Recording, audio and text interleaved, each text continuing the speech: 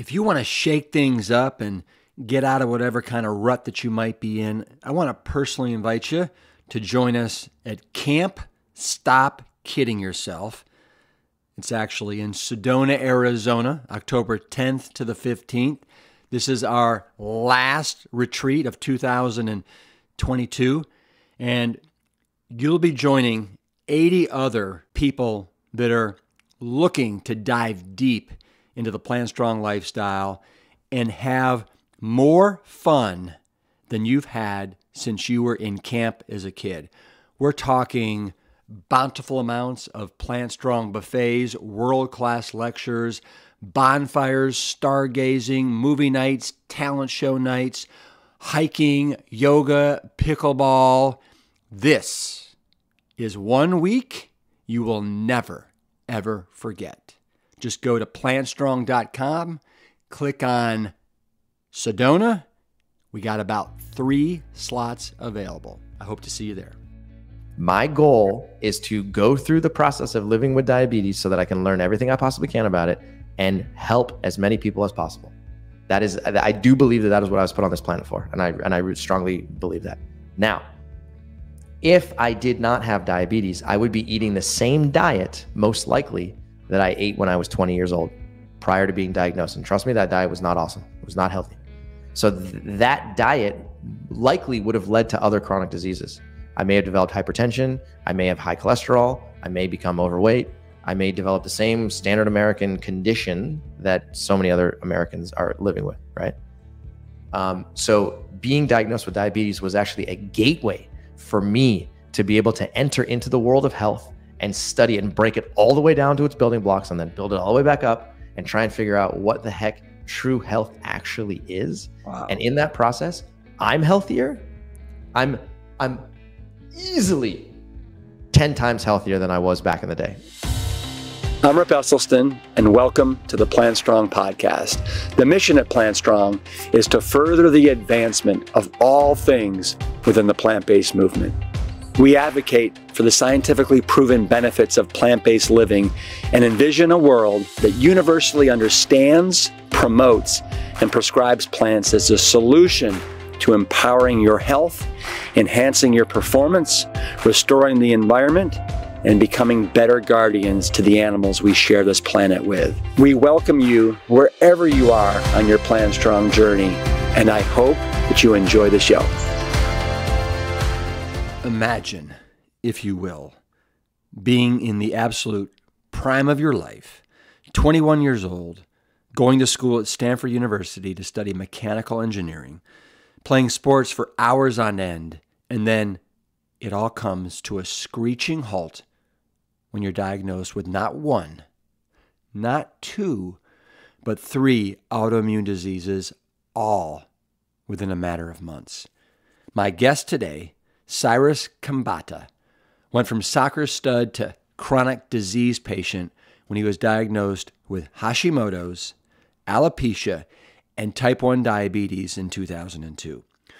For a period of time, he followed his doctor's orders with regard to diet, but he was determined to understand everything that he could about these diagnoses, especially the diabetes. He took agency of his own health and went back to school to learn the science behind the disease, earning a Ph.D. in nutritional biochemistry from the University of California, Berkeley. Today, class is in session because Cyrus and I dig deep into the science. What exactly is insulin resistance? What is the difference between the different types of diabetes? Can you have too little fat in your diet? What happens when you take the low-carb approach? And what treatments are best for long-term health? My friend, Dr. Michael Klaper, has called the low-carb paleo diets a physiological parlor trick. And today, you learn why from the co-author and co-founder of Mastering Diabetes, Cyrus. An educated person is an empowered person, and that's our goal for today. To arm you with as much knowledge, research, and hope so that you can master your diabetes with a whole foods, plant-based diet that, yes, includes plenty of carbohydrates and a decadent diversity of luscious fruit. He may have a Ph.D., but today he's here to help you master diabetes. Cyrus, what's up? What's up, my man? How you doing? How you doing? I'm good. I've been missing you. Man, I miss you. I miss you every day. It's funny because we've been spending some time together here in Austin. And every time I come visit you, I'm like, man, I should live there. I should hang out with Rip every single day. I know. You had the chance. I know. I blew it, didn't I? Yep. Located down to the, what is it? Is it the Sunshine State? Sunshine State? Yeah, Sunshine State in Florida. Yeah, my wife and I just moved to St. Petersburg, which is, man, this place is incredible. Yeah. It's hot every day and there's a beach nearby. So I'm a pretty happy camper. Woo-hoo-hoo. Well, thank you for coming on the Plant Strong podcast. I've been meaning to have you on for, about 3.5 years now, and it finally came to fruition. So this is a good day for me. I'm glad I made you wait so long. It's like I was playing hard to get here, huh? You have been. So I really, with you out today, I want to talk about diabetes because, what you and Robby have done with Mastering Diabetes is, to me, nothing short of absolutely phenomenal. Giving people the tools and the resources and the knowledge to really master a disease that the CDC has labeled as a full-blown pandemic. And it's taking down people and shortening their lives. And in many cases, crippling them unnecessarily.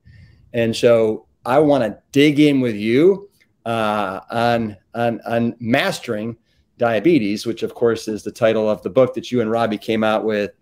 Was this like 2019, 2018? It was actually 2 weeks before the pandemic. Wow. So we're looking at February 18th, 2020, right before the world changed very quickly. How was that book tour for you? It was actually really fun. I mean, we didn't do a physical book tour, but we were doing a virtual book tour by getting on a ton of podcasts and, coordinating with a lot of affiliate companies that they could try and get the word out to their audience. And I mean, I loved it, honestly, because the content that's in that book is something that has literally been in my head for the better part of a decade. And so writing the book was just an exercise in getting it out of my head and putting it on a piece of paper and writing it in a way where it could actually change people's lives. Yeah. And so it was a really fun experience to not only write the book, but then also be able to talk about the book. And then the best part was that when people were getting the book and we got feedback from it, I mean, people were saying that their lives were changed forever. And, I'm not sure it gets better than that, honestly. That's why I get up in the morning. That's why I do what I do. Yeah. I can relate. So 10 years, all this information that's in the book has been swirling around in your head. And now you've got it down in this book. What makes you such a relevant person to tell people how to master diabetes? So like, why you as opposed to somebody else? It's a great question. So the reason is because if we go backwards in time, back to the year 2002, that's when my life changed fundamentally within a very short period of time, and then positioned me on the track towards health and diabetes. So what happened was that I was going to undergraduate. I was a senior at Stanford University, 2002, studying mechanical engineering.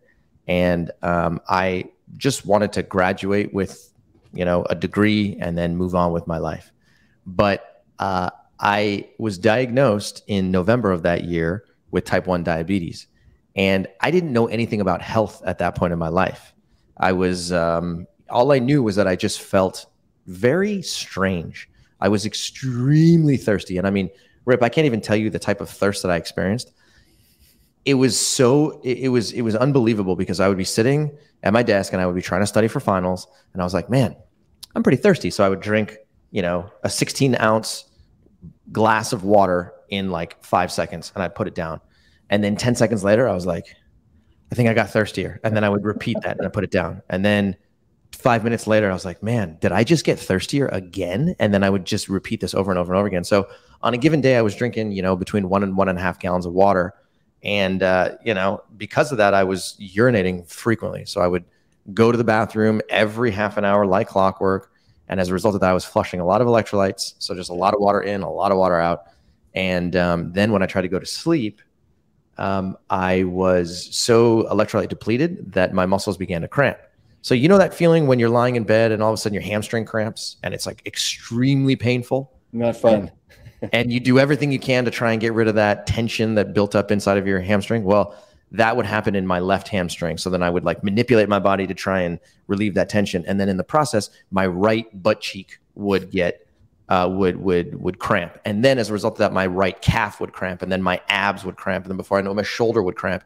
And there were literally moments where I was lying in bed and I was in full body rigor mortis. And I was like, this is unbelievable. What is happening to me? So I ended up going to the hospital and I went to the health clinic. And at the health clinic, they basically— Is this at Stanford or is this at UC Berkeley? This is at Stanford. This is at Stanford. Okay. So I actually picked up the phone and I called my sister, and she's a doctor of osteopathy and family practice. And I explained my symptomology to her. And she was like, Cyrus, drop everything that you're doing right now, go straight to the health center because you're explaining that you have type 1 diabetes. And I was like, Shanaz, what are you talking about? Type 1 diabetes? I don't even know what that means. But the only association that I had in my head was that diabetes was about old people and cake. That's it. And I was like, okay, so what am I supposed to do? So she goes, go straight to the health center. Call me when you get there. So I go to the health center. I check myself in. A nurse treats me. She takes a finger stick of blood glucose and walks into another room to go put it into a blood glucose meter and comes back about, I don't know, 2 minutes later. And I had already fallen asleep. So I was passed out on the table inside of her office. And she walks into the office again and she goes, how did you get here? And I was like, I walked. And she's like, we need to take you to the hospital right now. And I was like, is this an emergency situation? She's like, absolutely. We got to go. So I ended up getting transported to the hospital. And when I was there, they monitored my blood glucose over the course of the next 24 hours. They gave me IV insulin into one arm, and then they gave me fluids into the other arm to try and get me more hydrated, first of all, because I was actually dehydrated, and secondarily, to bring my blood glucose down. And over the course of 24 hours, they said to me, Cyrus, not only do you have type 1 diabetes and your pancreas no longer secretes a sufficient amount of insulin, but you also have 2 other autoimmune conditions. The other ones are called Hashimoto's hypothyroidism, which had been developing over the course of the previous 6 months, but it wasn't officially diagnosed until that moment. And then the third one was this thing called alopecia universalis, which is, you can see, I have no eyebrows, I have no hair, I have complete total hair loss, and I used to have hair. So there's 3 autoimmune conditions that set in within a 6-month period. And here I am, a 22-year-old guy trying to, play soccer, hit on women, go to parties, and all of a sudden that was my life. So I turned into a chronic disease patient instantly. And it was a tough pill to swallow. So to answer your question, how did that turn into what I am today? That set me on a course to try and figure out what— before you continue, let me ask you this. So you got diagnosed with the 3 autoimmune diseases in one fell swoop.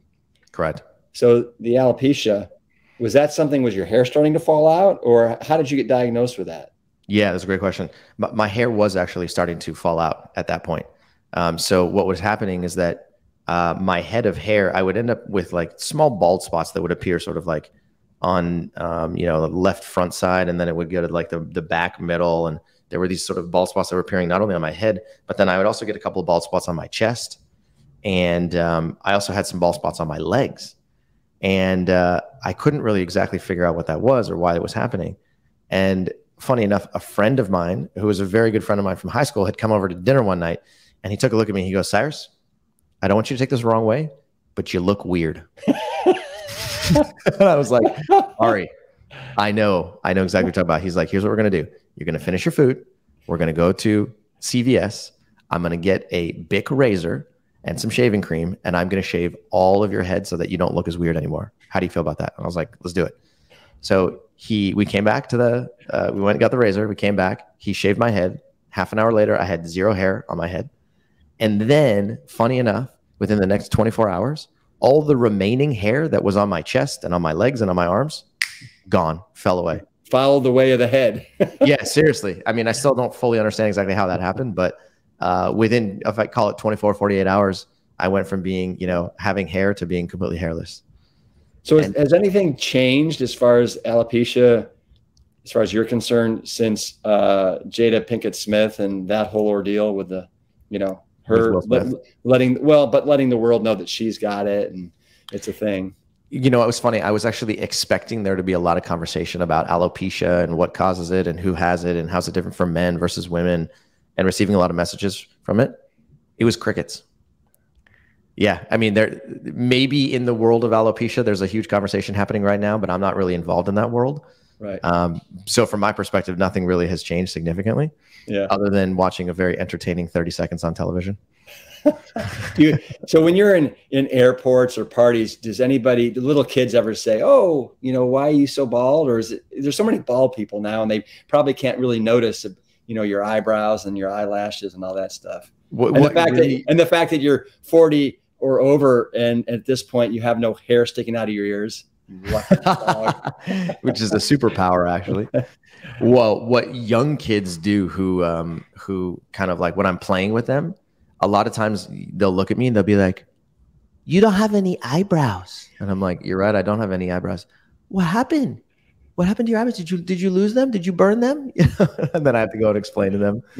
But for the most part, I don't know. People have told me that they don't really know that I don't have eyebrows until like, you know, weeks or months go by. And then all of a sudden they're like, you don't have eyebrows. That's kind of crazy. But then if you go onto our YouTube channel for Mastering Diabetes and you read the comments, a lot of the comments are about my eyebrows or my lack of eyebrows. And people tell me I look like a weirdo and that they're not going to listen to somebody who doesn't have any eyebrows and that my eyebrows fell off because I ate too many mangoes. And it's just like, it's just a circus.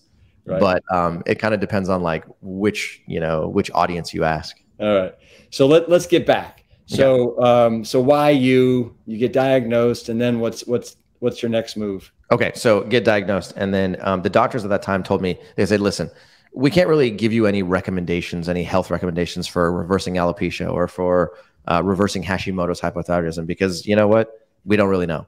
But when it comes to managing type 1 diabetes, you can eat a low carbohydrate diet, because if you do that, then that'll do two things. There's two promises. Number one, it will keep your blood glucose low. And number two, it will keep your insulin use low.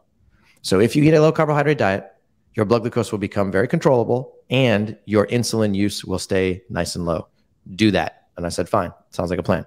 So at the age of 22, they told me to eat more milk, more cheese, more red meat, more white meat, more peanut butter, more bacon, more dairy products, you name it. So I ate all that stuff. And did you like eating all that stuff? I loved eating all that stuff when I was that age. I mean, I looked forward to it, honestly, because I kind of grew up on that food, plus, you know, some vegetables here and there. So it wasn't that big of a deal for me. In fact, I kind of liked the diagnosis, to be perfectly honest. But then things started to change pretty rapidly. So about 3 months in, 4 months in, somewhere around there, I recognized that it was really hard for me to exercise. That was the first thing that became a little bit strange. And what would happen is exercise something that has, up to this point in your life, been important for you? Oh man. I mean, I started moving my body when I was 3 years old. And my mom was, you know, she would enroll me in every sport. So like I literally grew up from the time I was like, before I could even, you know, remember, baseball, soccer, swimming, running, hiking, basketball, you name it. Everything that was my currency. That's how I, you know, spent a lot of my time, was just moving my body. Probably very similar to you know, growing up as a young, active athlete. Yeah. So all throughout high school, I played soccer, and then I began lifting weights, and like that just became a staple of who I was and what I did.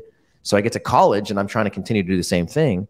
And all of a sudden I recognize that like something is wrong. Like my body just does not feel the way that it had felt previously. I felt slower. I felt, I wasn't overweight. I felt slower. I just felt more lethargic. And I recognized that my recovery from exercise was horrendous. So as an example, I would go play one soccer game that lasts about 90 minutes long. And under normal circumstances, I would be able to recover from that soccer game within, call it 24 hours. I'd be sore. My legs would be tight. I'd stretch. I'd drink some water. Everything would be fine. Then I could go out and I'd play again 24 hours later. But in this scenario, when I was first diagnosed with type 1 diabetes, it would take me 4 days to recover from one game of soccer. Okay. And if you're an avid athlete, 4 days is unacceptable. Absolutely unacceptable. You just can't get the volume of exercise you want in. You're not going to make strength gains. You're not going to make endurance gains. It's just not going to happen. So I would sit on the couch regularly, you know, the second day after exercise, and I was like, oh my God, why do my hamstrings hurt so much? Why is my chest tight? I didn't even use my chest while I was playing soccer. What the heck is going on? So that was happening. In addition to that, my blood glucose became a roller coaster. Again, the promise was that my glucose would become controllable. But in reality, if you looked at my blood glucose meter, it was a random number generator.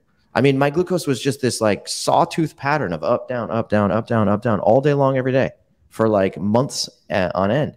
And as a result of that, when your blood glucose goes high, not only does it make you feel pretty low energy and just kind of like get on your nerves, but you have to inject a lot of insulin to lower your blood glucose. So, you know, inadvertently, my insulin use began to creep up over the course of time. So by the time I hit my 1 year marker, eating a low carbohydrate diet, living with type 1 diabetes, my insulin use had doubled. I started out at like 25 units of insulin per day. There were certain days where I was injecting 50 to 55 units of insulin per day. But despite the fact that I was eating a low carbohydrate diet.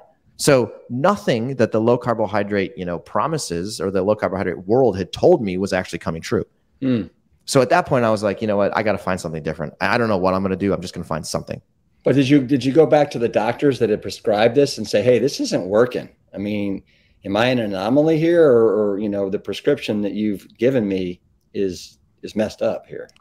Very good question. So the truth is that when I was working with an endocrinologist at that time, and whenever I would try and talk about diet, it was like the conversation just didn't go anywhere because, as you know, doctors don't really understand nutrition. So if you start to ask a doctor about, well, what's the difference between a turkey burger and a red meat, and you know, should I eat potato buns, or should I eat potatoes, or should I eat hot dog buns, whatnot? Yeah. They don't know the answers to those questions. So the thing that my doctors were concerned with is downloading the data from my blood glucose meter and then giving me a prescription for a different type of insulin. That was their entire focus. So the conversation about nutrition was just kind of like, if I would bring something up, it was just gone. I wouldn't even get a response. So their focus was very myopic. Extremely myopic. They weren't looking holistically at the full equation here, and the most important part of the equation, which is what are you putting in your mouth? Exactly. And I mean, I would venture to say that in today's world, things haven't changed that much, to be perfectly honest, because 20 years later, I mean, I talk to people with diabetes left and right, and I hear the same story from people over and over and over again about my internal medicine doctor said this, and my PCP said this, and my endocrinologist said this. And the answer is always a low carbohydrate diet. Eat low carb. Carbs are bad for you. Don't eat carbs. You're allergic to carbs, blah, blah, blah, blah, blah. You know, and it's just, I got the same advice, but yet not only did it not work for me, I'm also seeing in thousands and thousands of patients and clients over the course of time that it's happening to them too. So glucose uncontrollable, insulin use going up, oral medications going up, becoming more overweight, more hypertensive, higher cholesterol, you know, more brain fog, worse skin, and the list goes on. So who introduced you to a kind of a smarter path? Okay. So I was living in San Francisco at the time, and I had some friends who just happened to be more, you know, they happened to be eating, I believe it was 100% plant-based diet. And it was just out of pure coincidence. So I was talking to them. I was like, well, why would you do that? And what are you gaining from it? And would it work for somebody with diabetes? Yes or no? And so one of my friends said, hey, Cyrus, you should talk to this guy named Doug Graham. Doug Graham is he's 80-10-10, right? Exactly. He's a very smart guy. You should pick up the phone and call him or send him an email. So I did. And when I talked to Doug, I basically said, hey, Doug, listen, I have type 1 diabetes. This is my experience eating a low carbohydrate diet. It's not working for me. I'm an athlete. Can you make me feel like a normal human being? And he was on the other side of the phone, and he laughed, and he was like, Cyrus, you have no idea what's about to happen to you. I'm hosting a sports retreat in Colorado in like 3 weeks. Why don't you show up and come hang out with me for a week, and I'll show you everything, and I'll flip your world upside down. And I said, great, let's do it. So I went to go hang out with him for a week at his retreat. And while we were there, he showed me how to do literally the exact opposite of what I was doing. Okay. So I was eating a relatively animal product heavy diet, and it was higher in fat and protein and low in carbohydrate. He told me how to switch over to a 100% plant-based diet that was a raw food diet that was 80% or more from carbohydrate energy, and then approximately 10% from fat and 10% from protein. and lower my, eat nothing but whole foods and basically get rid of all animal products, period, end of story. And so I was like, great. I mean, I don't know what this is going to do to me, but I'm just going to have this willing suspension of disbelief that this might work. Let's see what happens. And Doug said, great, just watch and learn. So what I recognized was that within the first 24 hours of being under his supervision and his guidance, my blood glucose values began to fall fast. Okay. So I was, like I was saying, I normally would have this sawtooth curve where I would hit 200s and 300s on a daily basis, which is, normal blood glucose is supposed to be approximately 100, call it somewhere between 70 and 130. And, try and keep it there within that range all day long, every day. My glucose going into this was in the high 100s, 200s, sometimes 300s. And within 24 hours of being under his guidance, my blood glucose fell down into the low 100s. And sometimes it fell even below the threshold for hypoglycemia, down beneath 70.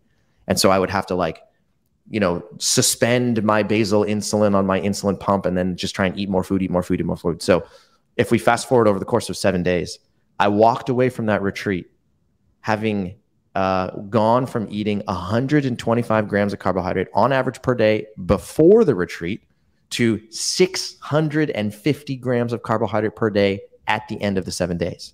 Five-fold increase. Five-fold increase right there. Five-fold increase within 7 days.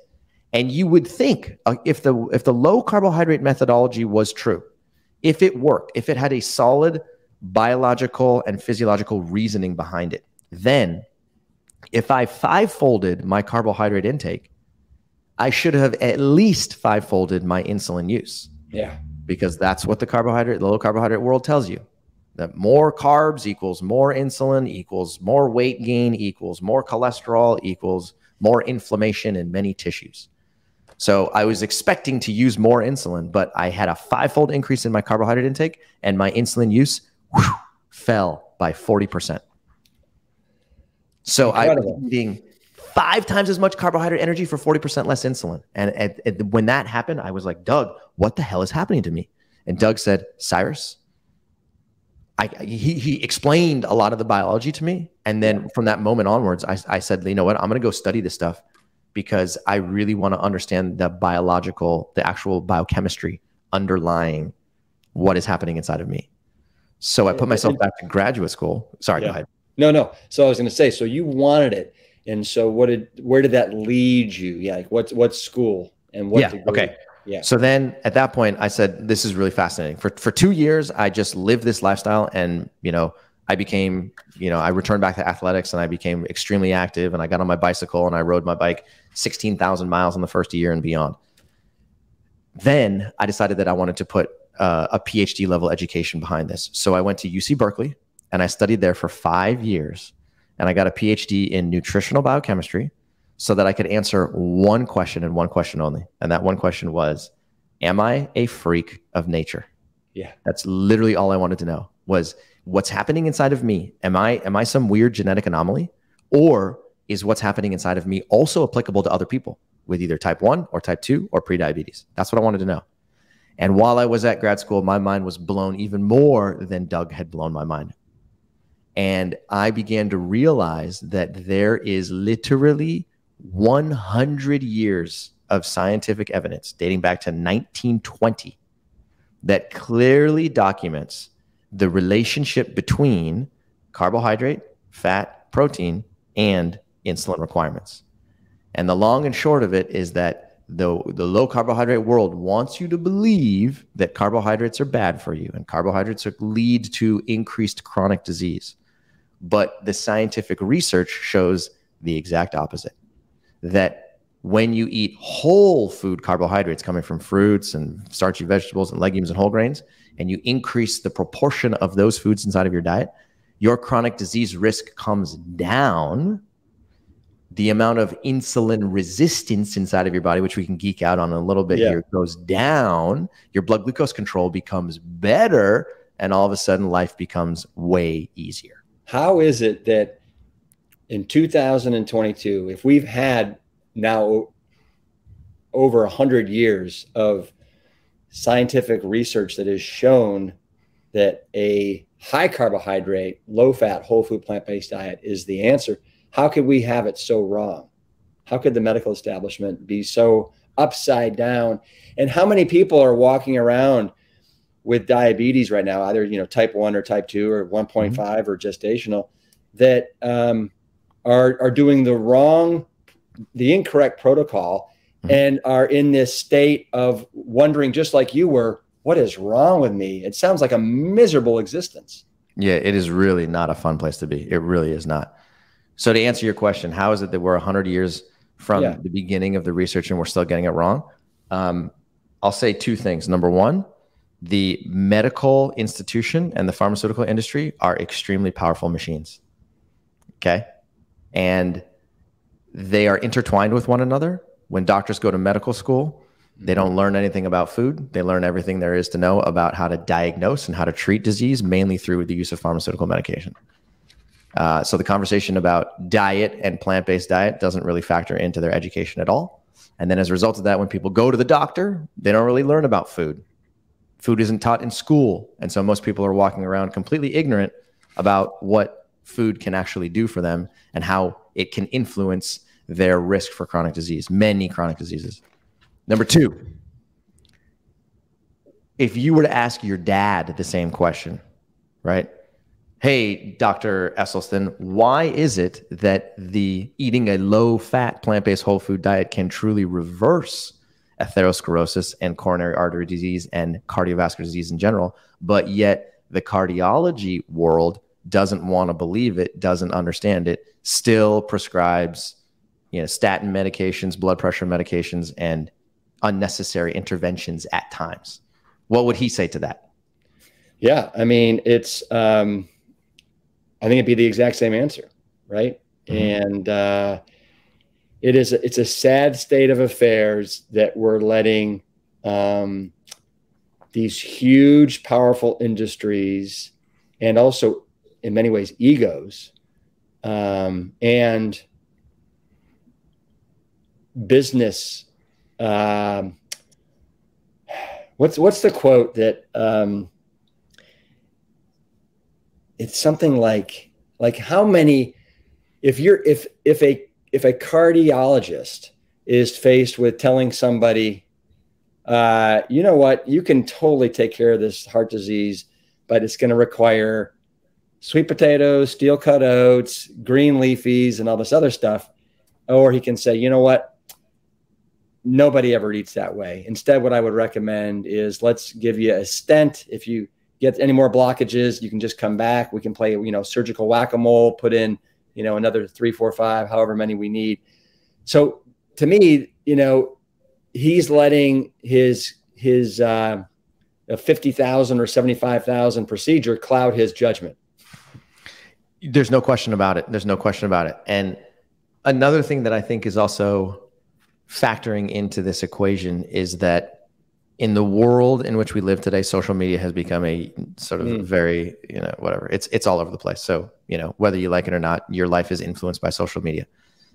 And what I have learned by paying attention to what people post on Instagram and Facebook and TikTok and beyond is that a lot of what's circulated on social media platforms is not about the science. There are very few people who can actually comprehend the science, because it takes a lot of time and a lot of energy and a lot of focus to be able to read a scientific paper in detail and truly understand who were the subjects, what period of time, why was it done this way, what do the results mean, what is the conclusion, what is the, what can be done in the future, and what is the takeaway message. But on social media, what people do is they talk about their feelings. They talk about what they think is the right answer and how this felt to me when I did it, right? And so what people are communicating is purely emotional, or mainly emotional, and emotion has a place in this world of lifestyle medicine, but it is not the truth, because the truth comes from the scientific world, but only a fraction of people have the opportunity to be able to actually understand that and relay it to the actual general public. Cyrus, let's dive into the science. I think this is a perfect segue for us. For example, one of the things that I don't think, if we were to ask 100 people on the street, what is insulin resistance? Or even probably a lot of people that have type 2 diabetes, they probably couldn't give us a really good answer. Mm-hmm. And so I think it's fundamentally important that we discuss insulin resistance and what exactly it is. And as you state on the cover of your book, right, the revolutionary method to reverse insulin resistance permanently in type 1, 1.5, 2, prediabetes, and gestational diabetes. Correct. Because if I was looking at that, I'd say, well, Cyrus, I mean, I know for a fact that you cannot reverse type 1 diabetes. Correct. Because your pancreas is no longer, generating those insulin cells. Correct. So talk to me. What am I missing? Yeah. Okay, so here we go. So the name of the game is insulin resistance, just like you mentioned. And the reason why we focus 100% of our energy and on our education on understanding and talking about insulin resistance is because it is the uniting factor or the puzzle piece that connects the entire diabetes world. So the diabetes world has multiple different types of diabetes. You got type 1, type 1.5. They're both autoimmune conditions, which are non-reversible. Type 1 affects mainly people who are less than 30 years old. Type 1.5 affects people who are older than 30 years old. It has a slower onset and is not 100%, doesn't lead to full insulin dependence. So those two are autoimmune conditions. Then you have prediabetes, type 2 diabetes, and gestational diabetes. All three of those are lifestyle-induced versions of diabetes. They have a small genetic precursor, but are mainly influenced by the activity that you do or do not perform, the amount of alcohol that you do or do not drink, the type of food that you are eating, and beyond. So we have 5 different, classes or 5 different flavors of diabetes, if you will. And the simplest way to connect all of them together is to talk about the underlying condition that influences your blood glucose control across all 5 of those. And that is called insulin resistance. Okay. So what insulin resistance is at its root is it is a condition which can be created inside of your muscle and inside of your liver primarily by the consumption of a diet that is high in saturated fat. Now, when you say your muscle, correct, do you mean like all the cells in our muscles? What do you mean by muscle? Yes. So you have what's called skeletal muscle. Skeletal muscles all over your body, right? You have hundreds of muscles that span everywhere from your shoulders to your chest, to your triceps, to your biceps, to your forearms, to your abdomen, to your lower back, to your quadriceps, your hamstrings, your calf muscles, you name it, all throughout your body. Yeah. Okay, you got large muscles, you got small muscles, you got everything in between. Each one of those muscles is composed of billions of cells. Okay, and billions with a B, sometimes potentially even trillions, depending on how large the muscle is. Wow. And those cells are critically important for a number of overall physiological function. And the ability of those muscle cells to be able to operate in an optimal manner is critical to life, absolutely critical to life.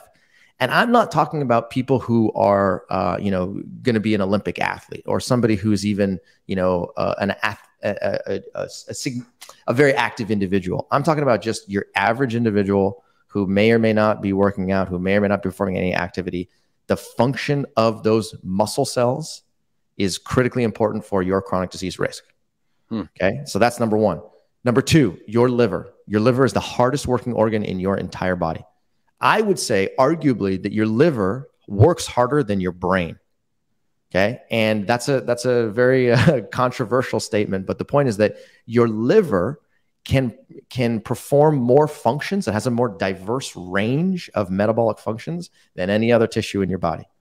Okay, your liver can manufacture and store many different carbohydrate, fat, and protein molecules. It is involved in cholesterol metabolism. It's involved in the production of urea. It detoxifies pharmaceutical drugs that you consume.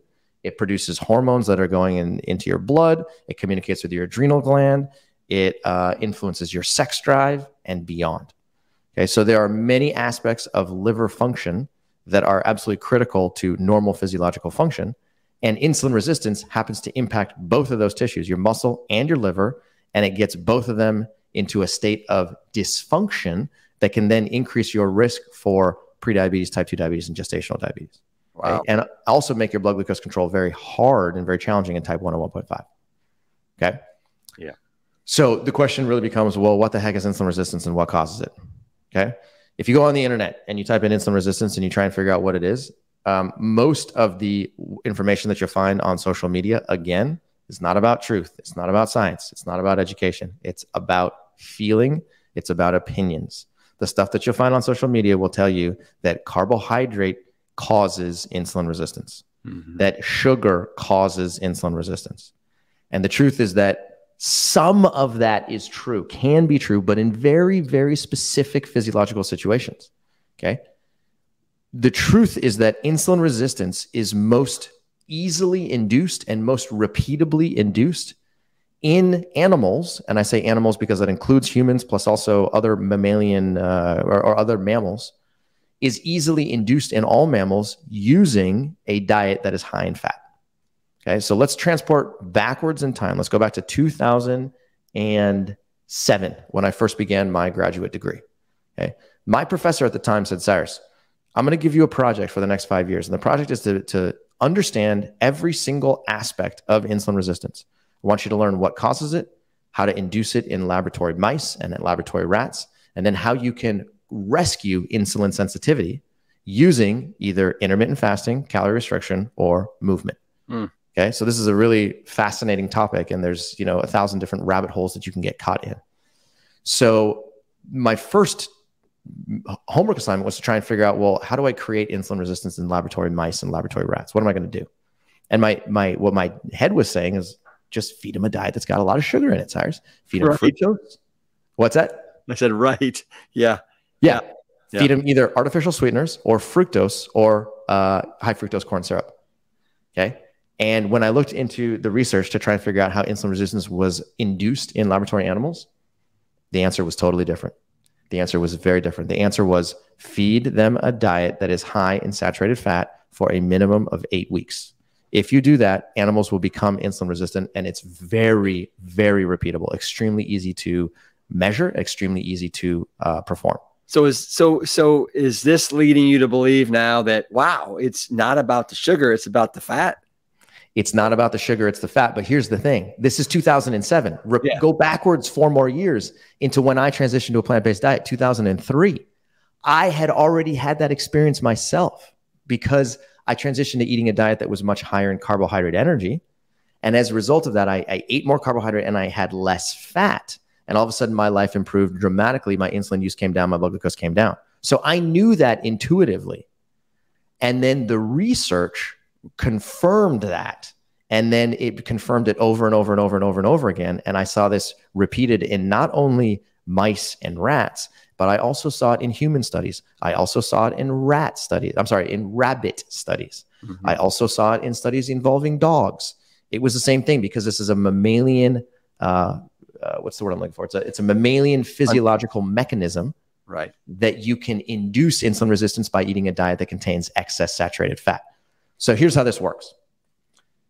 Fat in food is locked up in a molecule known as triglyceride. Okay, so triglyceride is just the storage form of fatty acids inside of mammals and inside of fruits and vegetables and plant material. Okay, so triglyceride is how fat exists primarily in the natural world. If you consume triglyceride inside of a food that contains a significant amount of fat, like let's say you're consuming red meat, or you consume cheese, or maybe even an avocado, or maybe you have some olive oil. Okay, all of those foods tend to be fat rich and they contain triglyceride. So you consume the triglyceride, it travels into your mouth, it goes down your esophagus, it gets inside of your stomach. Inside of your stomach is a sort of an acid chamber where the walls of your stomach are secreting hydrochloric acid into the lumen, and they're basically using that as a mechanism to try and get access to the food and start to unfold it. So primarily protein is denatured and unfolded from its 3-dimensional structure and linearized inside of your stomach. At that point, the partially digested food material called chyme ends up transitioning into your small intestine. Now, your small intestine is a magical organ, because inside of your small intestine, that's where the bulk of nutrient digestion and absorption happens. So in your small intestine, There are digestive enzymes that are secreted by your liver and your pancreas and your gallbladder and your small intestine itself. And that cocktail of enzymes has a very specific function. And that is, these enzymes go and they effectively attack the food that you are eating or that you just ate.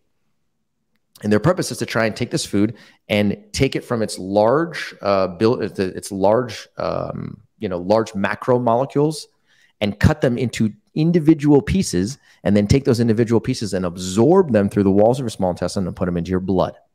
So when it comes to triglyceride, the triglyceride is basically cut.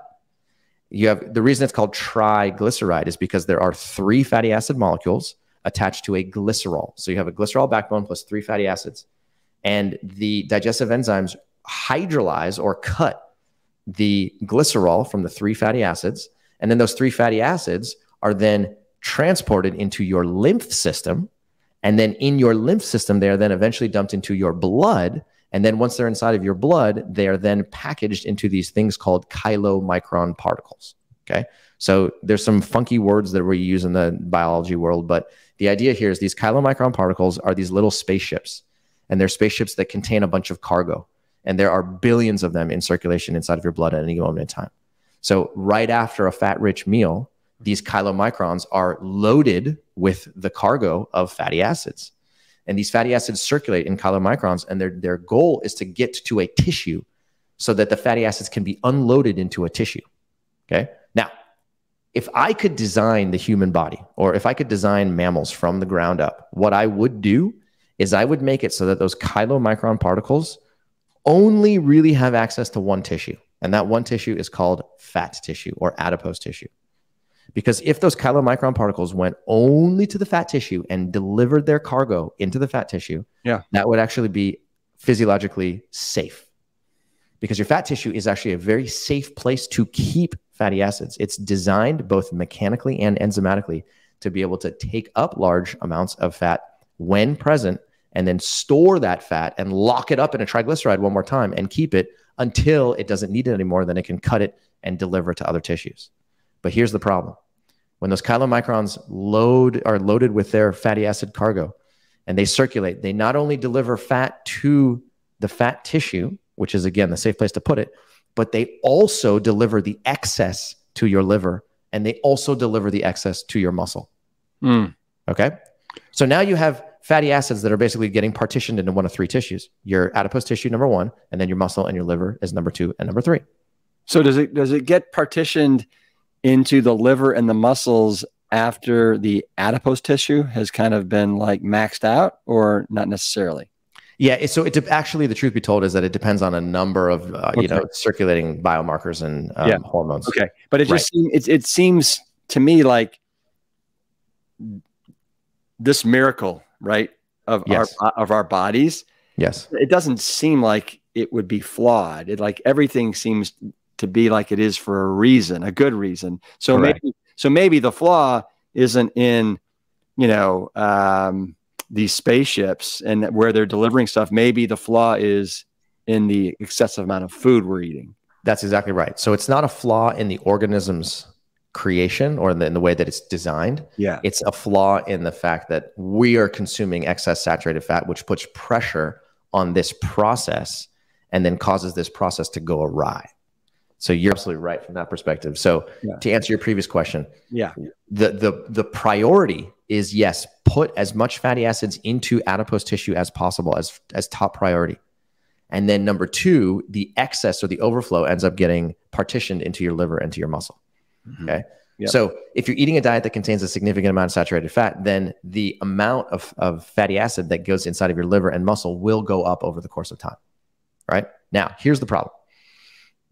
When saturated fat gets inside of your liver and gets inside of your muscle, that is okay in small quantities.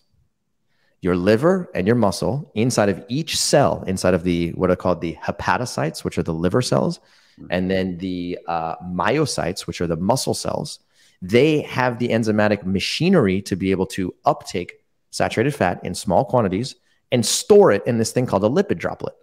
And so the lipid droplet is literally like this little globule of fat that's intracellular that is used as an energy source for that cell. It's literally like a backup fuel mechanism, and that cell can use that as energy and burn it for ATP and then perform useful cellular work.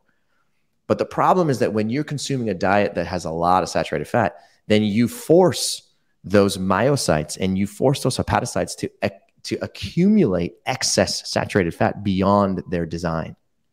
And as a result of that, that lipid droplet starts to grow a little bit larger than it was designed for and gets to grow over the course of time.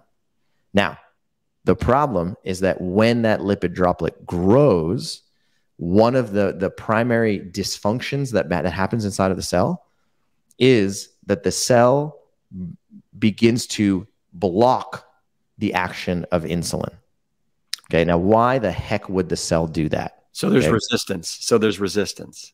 There's resistance because from the cell's perspective, the cell is sitting there and it's being given excess saturated fatty acids that it didn't necessarily ask for, nor was it designed to store. But it can't really block that from coming in because there's excess fatty acids floating in the blood in the chylomicron particles that were there because the host ate a large amount of saturated fat. So these fatty acid molecules get inside of the liver and inside of the muscle beyond the design. And then these liver and muscle cells are like, what am I supposed to do? How do I block this stuff from coming in? So they slow down the ability of insulin to do its job because insulin is the single most powerful anabolic hormone in mammals. And what that means is that anabolic basically means synthesis or to manufacture, to create. So insulin is the single most powerful hormone that promotes, number one, fuel storage, and number two, cell growth. Okay. So if you're trying to store more fuel or you're trying to grow a cell, the way that you would do it is by allowing that cell to communicate very well with insulin. So what these cells do is they basically are like, oh crap, there's too much stuff coming inside of me. Tell insulin to go away, decrease your ability to communicate with insulin. And by doing that, then when insulin comes and knocks on the door and says, hey, knock, knock, there's some glucose in the blood, there's some fatty acids in the blood, there's some amino acids in the blood. Do you want to take it up? Those cells are like, I'm not listening to you anymore, insulin. You already put a bunch of stuff inside of me. I got to get rid of this stuff first. Go away. And so as a result of that, the next time that you eat something that's carbohydrate rich, let it be a banana or a bowl of rice or a bowl of quinoa or a potato, okay? The carbohydrate molecules that are inside of that food get broken down into glucose. The glucose wants to get access to your liver and muscle, the exact same cells that already accumulated excess saturated fat. Yeah. So the glucose comes to the door of the cell and the glucose is like, hey, insulin, tell the cell I'm here. So insulin goes, knock, knock. Hey, liver cell, knock, knock. Muscle cell, there's glucose in the blood. Would you take it up right now? And both of those respond by saying, sorry, I'm not listening to you right now. I got a bunch of stuff. Let me get rid of this stuff first. Leave that glucose in the blood. So what ends up happening is there's a traffic jam of glucose inside of your blood and a traffic jam of insulin inside of your blood. So insulin cannot signal to the liver and muscle as effectively, and glucose cannot enter the liver or muscle as effectively. So you end up with what's called hyperglycemia, which is excess glucose in your blood. And then number two, hyperinsulinemia, which is excess insulin in your blood. So classic insulin resistance is when you go to the doctor and the doctor takes a whole panel of different biomarkers and they find out that your fasting glucose is high. That's hyperglycemia. And if they do measure your insulin level, are likely to find that your fasting insulin is also high. And that right there tells you that there's a traffic jam inside of your liver and muscle. Fix that problem and fix it first. Isn't that interesting? And so that is why there's so much confusion around people thinking it's a sugar issue, when the fact of the matter is it is an excessive fat issue. And when you keep saying saturated fat, correct? Does it have to be saturated fat, or does like monounsaturated fat, or even enough polyunsaturated fat, could they do the same thing? Yeah, good question. So there's basically you can think of there as being, there's three different types of fat. There's trans fat, which is like a hydrogenated fat that results from a hydrogenation process that humans invented. Okay. Small amounts of trans fat are actually present inside of, the natural world, but in microscopic quantities. Trans fat is very, very dangerous. That can actually harm endothelial cells and increase the atherosclerotic process and increase your LDL cholesterol. So you don't want that stuff. Number two, there's unsaturated fatty acids.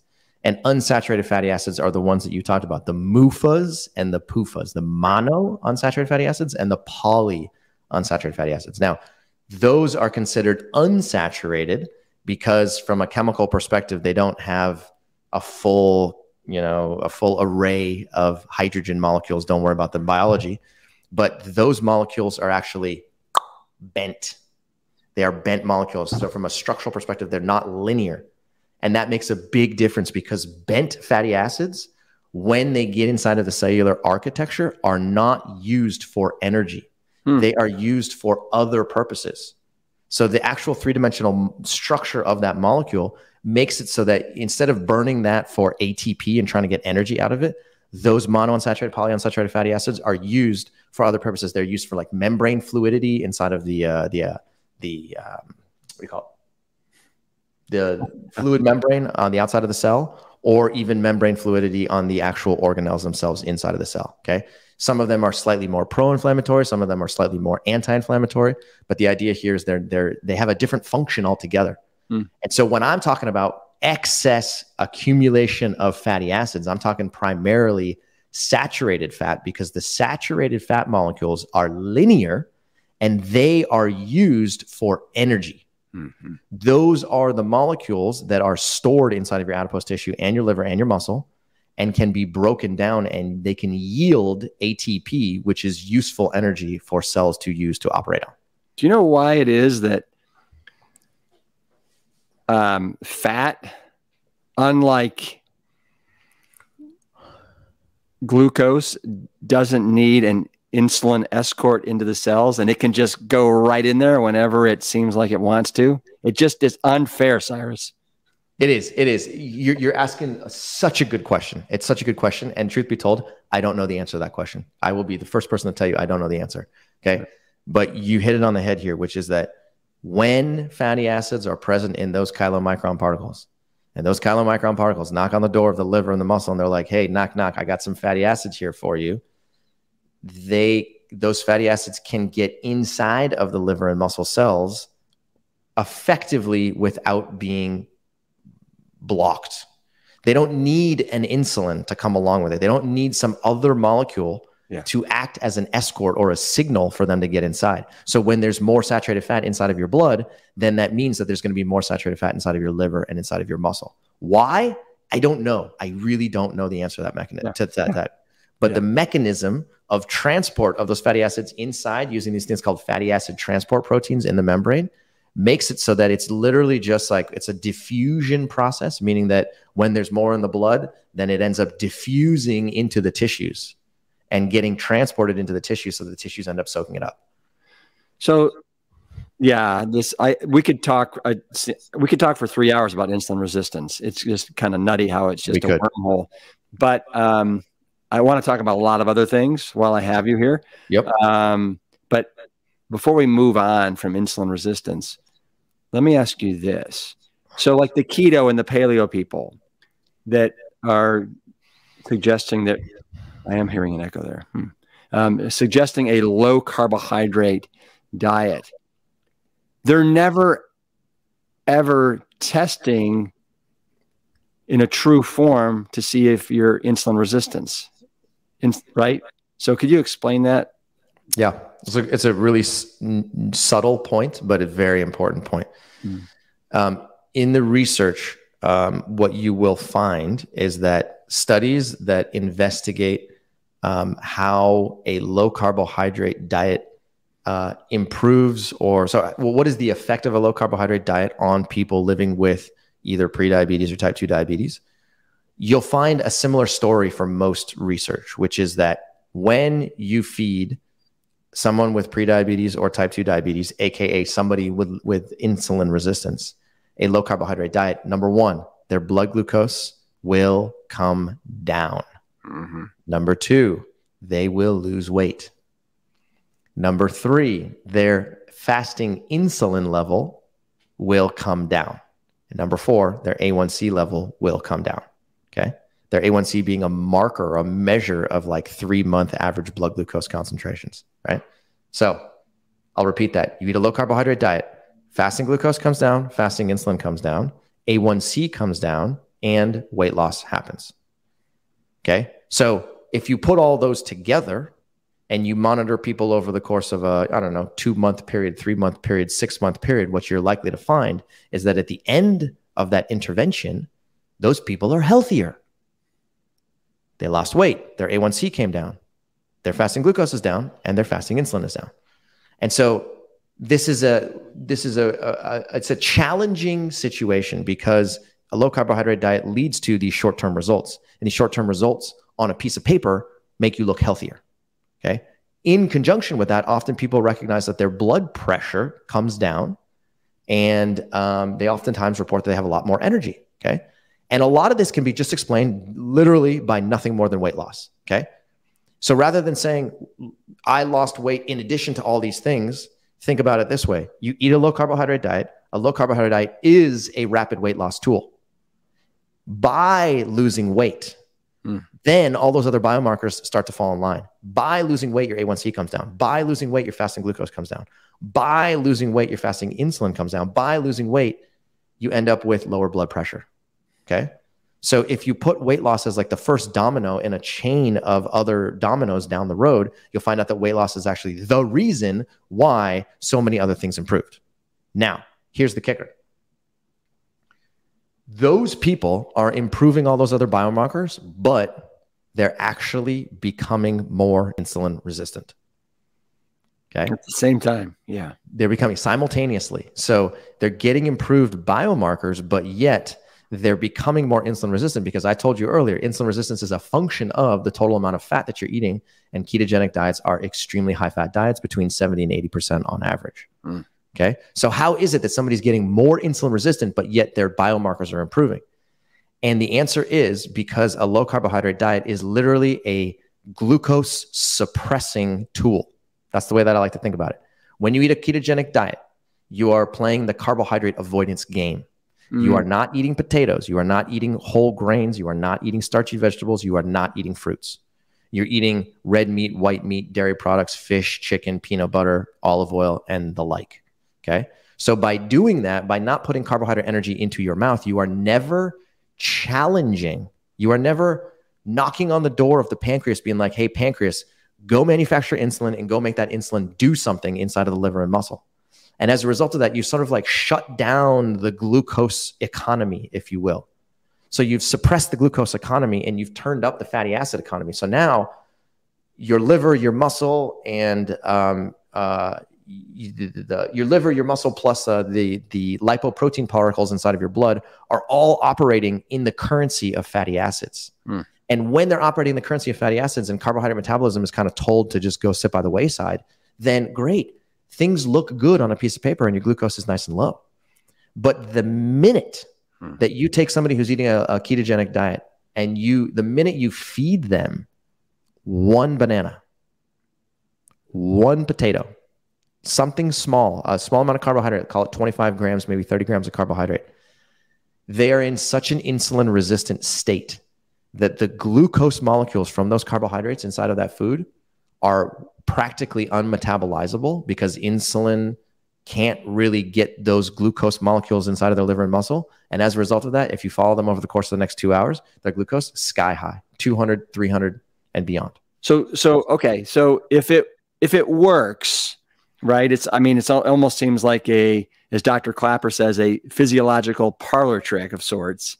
Yeah. Right. To make you look like you've solved your insulin resistance, when the reality is a potato or a banana, or something like this causes it to skyrocket. Now you can point to that as the issue. In fact, you're telling me the issue, it's not the sugar that's in these whole plant-based foods. It's the fact that we have been just bombarding our cells and our liver and our muscles with all this fat. And now we are full-blown insulin resistance. I mean, it is severe. So going back to when you were doing something similar, at 22. But you didn't feel good. And was this not working for you? Because I think you were getting the, what was it? You saw the chainsaw effect or the ripsaw effect? The sawtooth effect. The sawtooth effect. Yeah.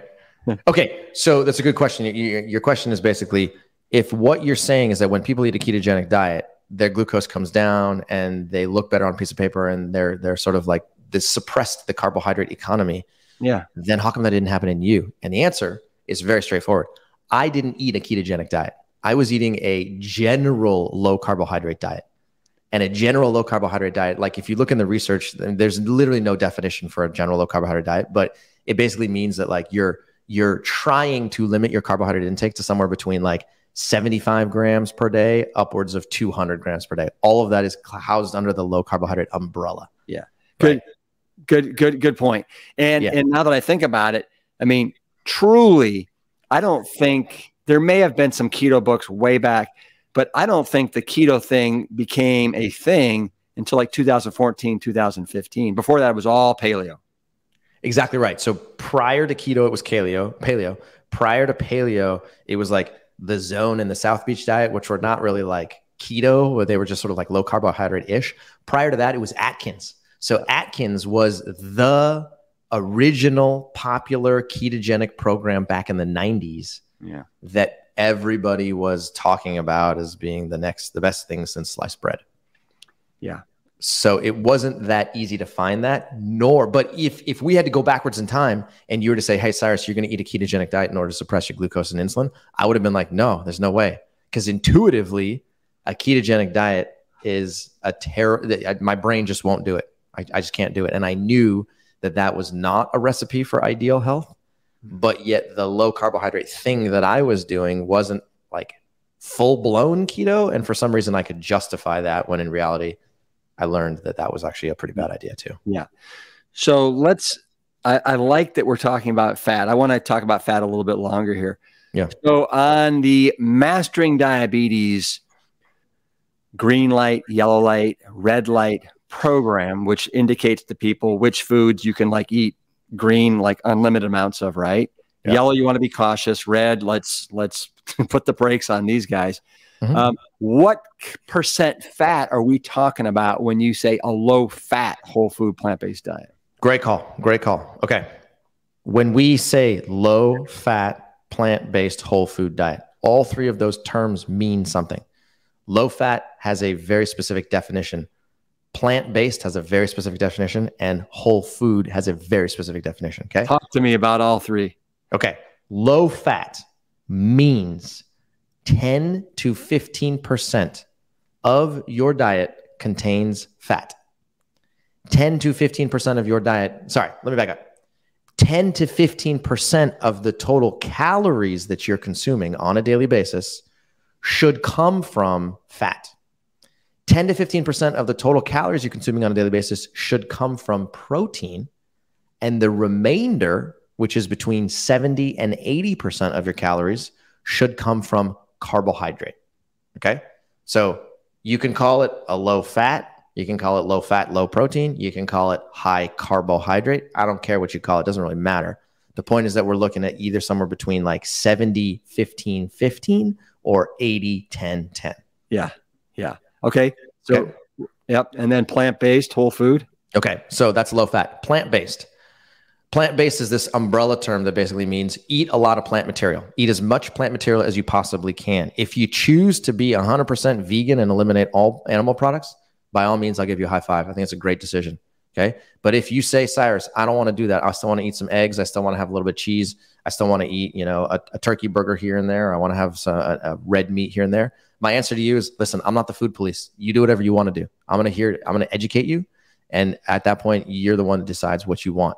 So if you're going to eat a plant-based diet, I would say eat at least a minimum of 90% of all your calories that come from plant material. Mm-hmm. Okay.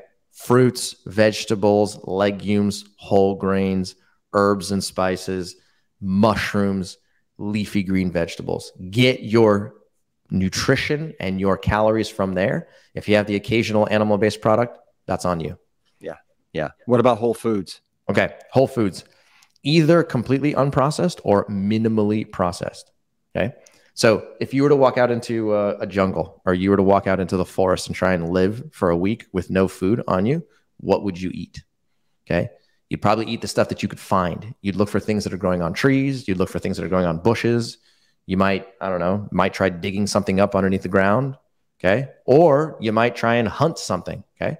And if you did try and hunt something, the truth is that number one, hunting is real hard. Okay. And number two, if you did manage to kill something and eat it, it would only provide you with a small amount of calories, and you would spend the bulk of your time trying to find other food because you'd realize that the cost benefit analysis is like not in your favor. Okay. So hunting is extremely hard, but gathering and collecting would be a lot easier. So point being, in the world in which we live today, it's really easy to go get a bunch of convenience foods. It's also really easy to go get a bunch of, meat and, dairy products that you find in the grocery store because they're subsidized and they're relatively inexpensive. But what we tell you to do is eat as much whole plant material as possible. Whole meaning you picked it from a tree, it sat on a shelf, and you put it into your mouth, and it required zero cooking, zero grinding, zero smoothieing, zero blending, nothing. Perfect example, all fruit. You don't have to do anything to fruit. You just open it up and you eat it, and it's good. Okay. Minimal processing would be things like legumes. Okay. You take legumes, whether beans, lentils, or peas, and sometimes you got to cook them. Okay. So that's considered processing, but it's minimal processing, and it doesn't require any refining process. Refining being, extraction of certain ingredients and leaving other ingredients behind. Okay. So at all points in time, if you are eating a low-fat diet that is primarily plant-based and as whole as possible, otherwise known as AWAP, as whole as possible, then you are going to likely find that your overall chronic disease burden, or your overall chronic disease risk, goes down very quickly. And if you can continue that over the course of time and make it a sustainable collection of habits, then you're likely to dramatically improve your quality of life and maybe even improve your longevity into the future. What about, so do you have people ever ask you, hey, Cyrus, so that's a pretty low fat diet. I mean, most Americans are probably consuming, I don't know, 35 to 60% of their calories from fat. It's one of the reasons why there's so much diabetes. But our brains, my man, are 60% fat. So don't I need fat to feed my brain fat? I mean, what's your answer to that? Okay, here's my answer to that. My answer is don't confuse structure with function. Okay, people do this all the time. Okay, I'm gonna give you an analogy. Your car is made of metal and glass and rubber. Okay, but that's the infrastructure of your car. What do you put in your car to make it run? You put fuel in your car. You put unleaded gasoline or diesel gasoline, or you put metal and glass and plastic. Right. You're not going to go to the lumber yard or you're not going to go to like the scrap metal yard and find a bunch of scrap metal and be like, hey, Toyota, how come you're not running off of this stuff? Right. Doesn't matter. The structure is built of certain material, and the function is different because the function requires unleaded gasoline in order to move. Same thing with your brain. Okay. Your brain is primarily fatty acids and cholesterol. We know this is fatty acids, cholesterol, and it's nervous tissue bundled into this massive supercomputer. Okay. Just because your brain is primarily composed of fatty acids and cholesterol does not mean that your brain feeds on fatty acids and or cholesterol.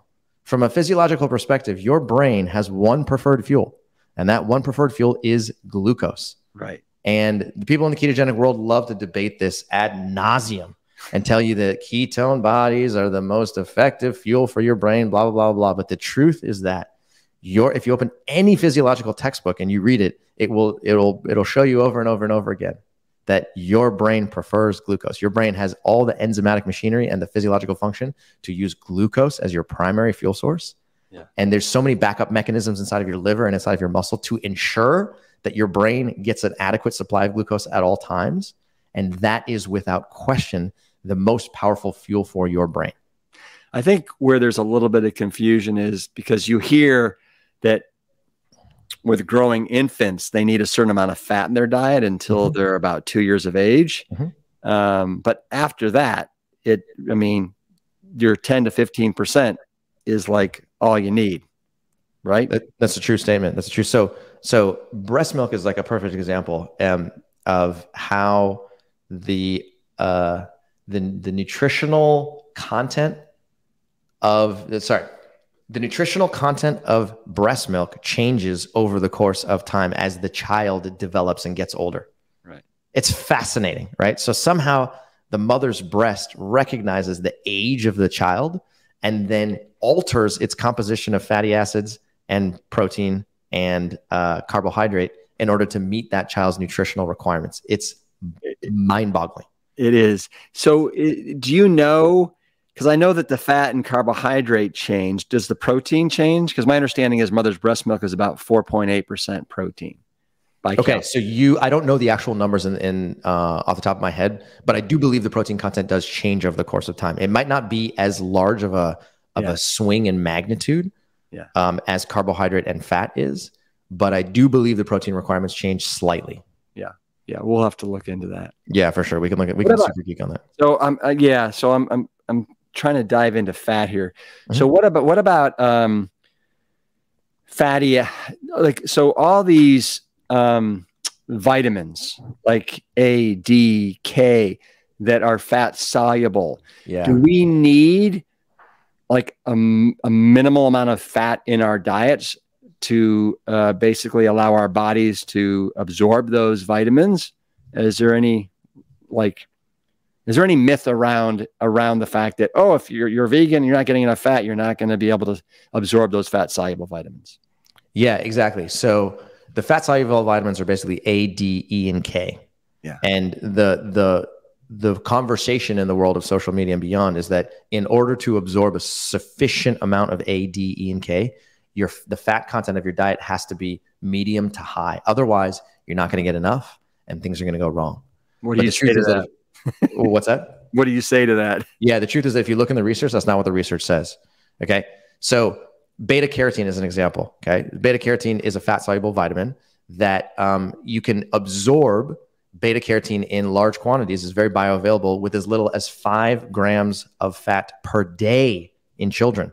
Okay, we're not talking large amounts. So again, this idea that you have to have a medium fat diet or high fat diet in order to get a sufficient amount of that, it's from a mathematical perspective, that's not true. Okay. Other studies in children have shown that 2.4 grams of fat per meal or as much as 21 grams of fat per day is sufficient for optimal absorption and utilization of vitamin A. And that's nothing. That's nothing. That's a very small amount.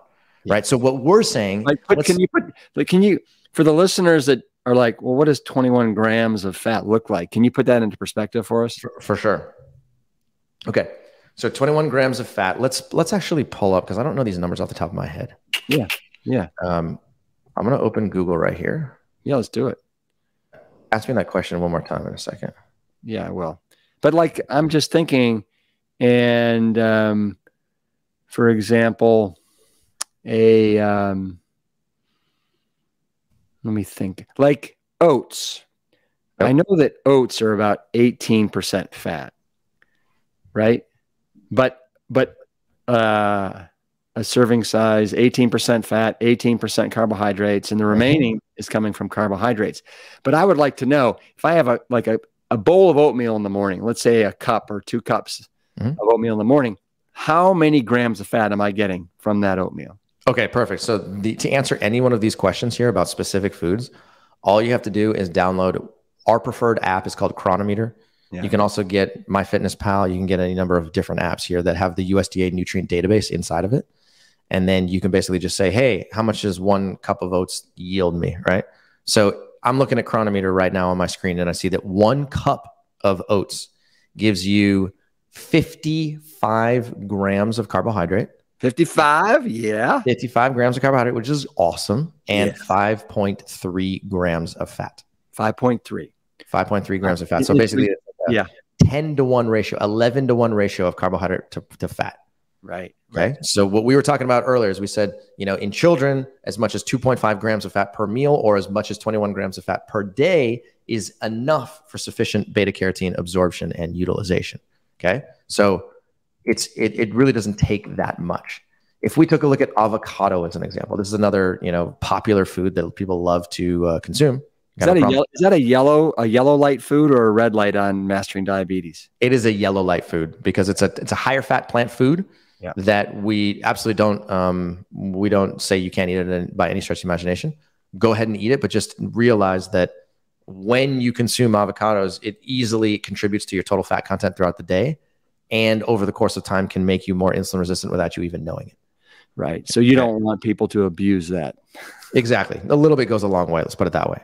Yeah. Okay. Perfect example. One avocado. Okay. One medium avocado, which I realize is not an objective measurement. But Can I guess? Let me guess. Go. Right. I am going to say it's probably about 1,000 calories a pound. One medium is probably, so it's 500 calories. Of that, 80% of it is fat. Okay. So if I got 500 calories, 80%, let's just say let me say 400. That would be, there's 10 times. So is it 40? So you're thinking about 40 grams of fat per avocado. Yeah, but that seems like too much. Is it 20? Is it, cut it in 40? Half. Okay, 20. 21, 20, right? And your math was very close, except it has 225 calories instead of 500. All right, that's where I blew it then. Yeah. Yeah, that's right. Yeah. So point being is that one avocado yields you approximately 20 grams of fat and gives you approximately 12 grams of carbohydrate energy. Okay. So what we suggest to people is you got to have about 10 to 15% of your calories from fat for the day in order to maintain optimal insulin sensitivity today and into the future. Mm-hmm. And that translates into approximately 25 to 30 grams of fat per day. Mm-hmm. Okay. So it's not really that much. But the truth is that when you're eating a lot of fruits, a lot of starchy vegetables, a lot of whole grains, and a lot of legumes, then your total fat content is low de facto, because that's the macronutrient distribution of those foods. Yeah. It's just that simple. Right? So you don't have to, if you're eating those foods, your macronutrient profile will be approximately 70-15-15 or maybe even 80-10-10. Mm-hmm. Right? So you don't have to try. If you want to add some fattier foods into your diet, okay, go for it, not a problem. But just like we said, a little bit can go a long way. Do you feel like diabetes for you is a disability? No, diabetes is a superpower. I'm not even joking. We literally have I love it. A podcast episode called Why Diabetes is My Superpower. And I'll tell you this, and I'm not just saying this for like marketing purposes or anything. I truly do believe this. I was given diabetes for a reason. Okay. I am a puppet. My goal is to go through the process of living with diabetes so that I can learn everything I possibly can about it and help as many people as possible. I do believe that is what I was put on this planet for. And I strongly believe that. Now, if I did not have diabetes, I would be eating the same diet, most likely, that I ate when I was 20 years old prior to being diagnosed. And trust me, that diet was not awesome. It was not healthy. So that diet likely would have led to other chronic diseases. I may have developed hypertension. I may have high cholesterol. I may become overweight. I may develop the same standard American condition that so many other Americans are living with, right? So being diagnosed with diabetes was actually a gateway for me to be able to enter into the world of health and study it and break it all the way down to its building blocks and then build it all the way back up and try and figure out what the heck true health actually is. Wow. And in that process, I'm healthier. I'm easily 10 times healthier than I was back in the day, without question. No questions asked. And what allows me to go to sleep at night and wake up in the morning and feel good about myself and my life is that I'm trying to help out as many people as possible so that they can also get the same results, if not better results, by doing something very similar to what I've done. So you are so grateful that you got type 1 diabetes. Yes, I am truly grateful, and I love living with type 1 diabetes. And not only that, people ask me, they're like, hey man, when artificial pancreases come around, are you going to get one? You know, when you can get a beta cell transplant and it can last you for the rest of your life, you're going to get that? When there's a cure to type 1 diabetes, you're going to get that? And my answer is probably not. I have no desire. I literally have no desire. I don't actually want type 1 diabetes to go away. I think I want to have type 1 diabetes till the day I die because it is fascinating and I'm always learning new things, and it helps me stay accountable to my lifestyle, and it helps me help other people at the same time. Yeah. Well, having spent several days with you and Robby, living at our house for, a couple of days and watching how you guys eat and how you monitor your blood glucose levels, it's incredible to me how it also is a disease that it keeps you on your toes. Yeah. And you can't, maybe type 2 is different, but with type 1, which I think we should let everybody know that type 1 affects what % of the population? Yeah, good question. Type 1 affects a total of between 2 and 4 million people in the United States alone. And there's 350 million people. So what's the math on that? It's like, I think I've heard it's like 3%. I mean, sure. Single digit percentage. Yes. And type 2 represents what? 80% of the diabetes that's out there? Type 2 represents, pre-diabetes and type 2 together represent 92% of the diabetes population. Okay. So majority. Okay.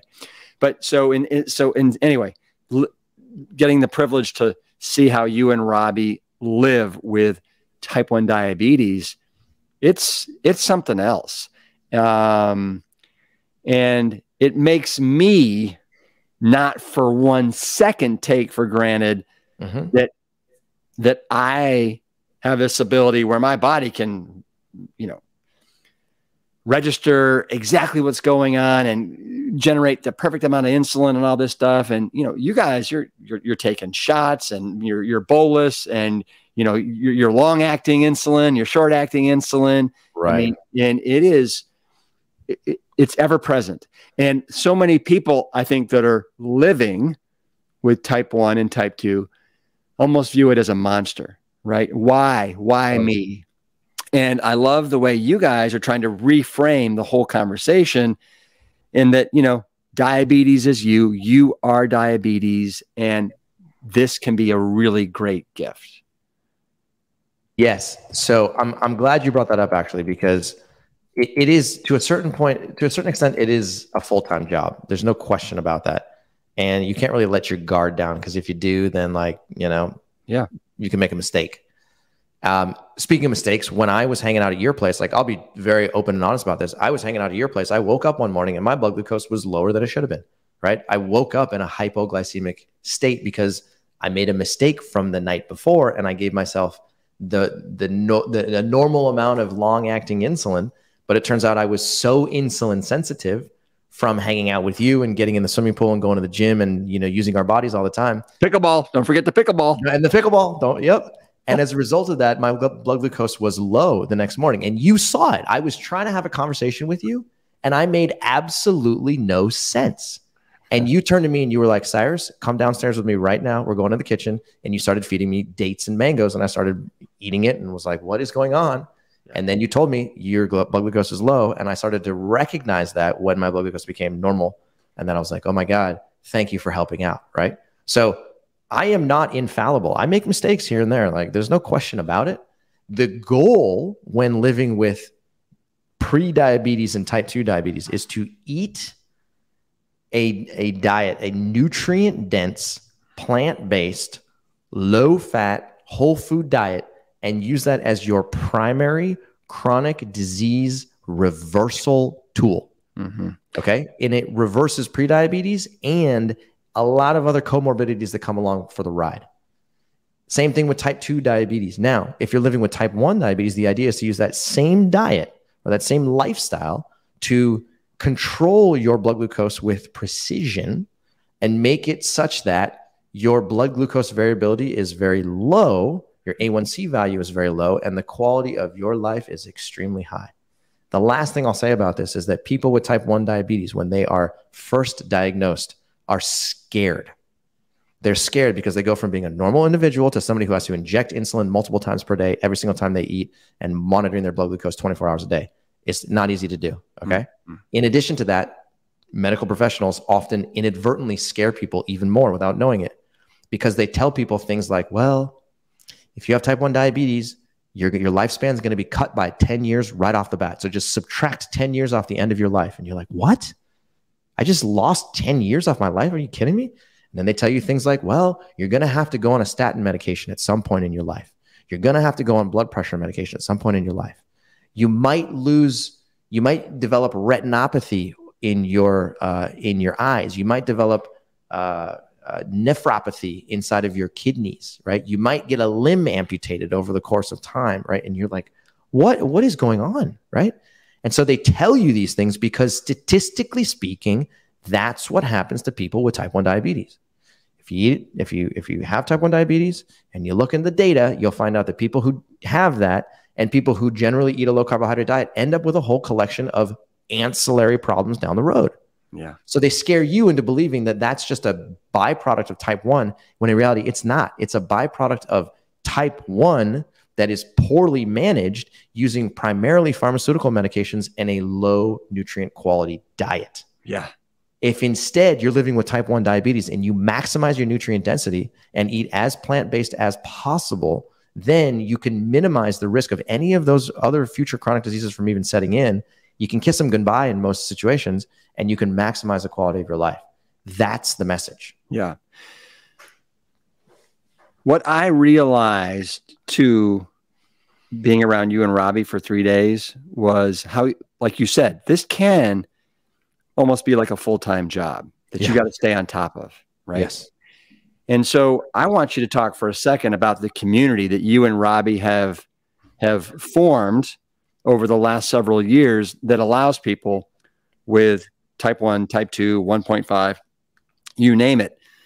And you can get the coaching and the attention that you need to totally master this disease, so you don't have to get afflicted with the ancillary, right? You know, the retinopathy, the neuropathy, the amputation of limbs, the kidney failure, going on a statin medication, all the things you just talked about, right? That are really almost, it seems, unavoidable if you don't transition to a whole food plant-based diet. Yes. Okay. Thank you for bringing this up, because when I was first diagnosed with diabetes and I was going through the process for the first, call it, decade of living with type 1, trying to like figure it out and learn the research and like optimize my own health, I began to realize that I felt like an island. Like I didn't really know that many other people who were living with type 1, after many years of living with type 1 diabetes. And I certainly didn't know people who were living with type 1 diabetes and were happy. I'll tell you that, because the world of type 1 is filled with a bunch of people who have suboptimal health. And a lot of people, just like you mentioned earlier, a lot of people complain about the fact that they are developing other health conditions over the course of time. It's not their fault, but that's just what happens, right? And so as I was going through this process, I was like, man, why is there not an uplifting and inspirational community of people who are going through the process of living with all forms of diabetes together that can help one another out and that are acting on credible scientific information? Okay.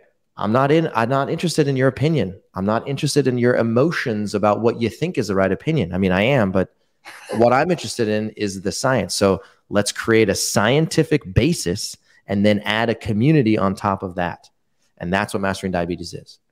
So we created the scientific basis that forms the Mastering Diabetes method.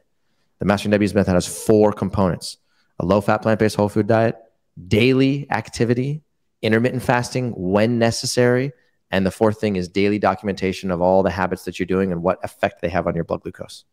If you follow the method exactly the way that we describe, your life with diabetes can be improved tenfold. And in most situations, we see that people living with prediabetes, type 2, and gestational diabetes, they kiss it goodbye. It just literally disappears.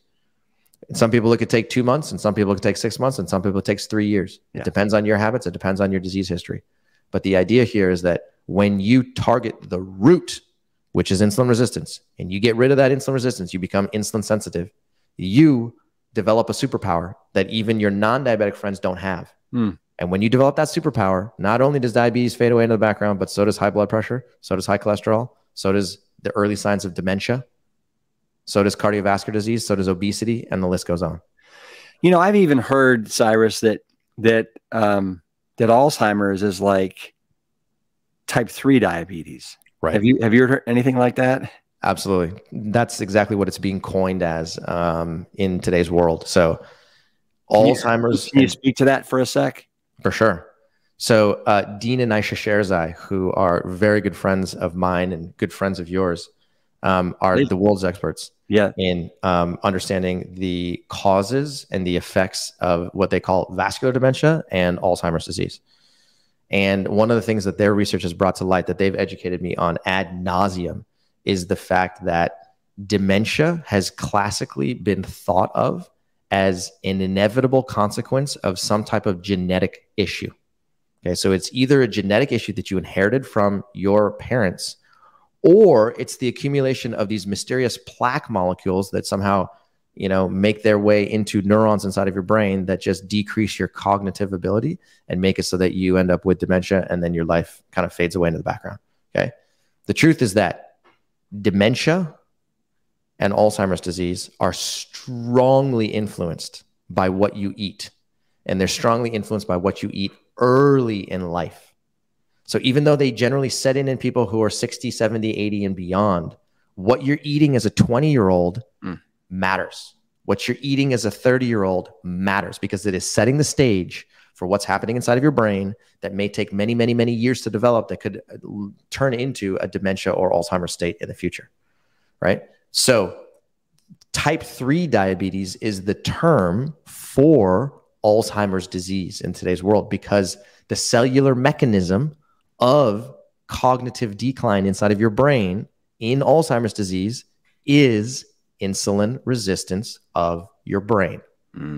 It is fascinating. So the story that we told earlier is insulin resistance inside of your liver and inside of your muscle. Everything about eating that triglyceride molecule and insulin knocking on the door and not being able to get glucose in, and that is a true statement. None of that is up for debate.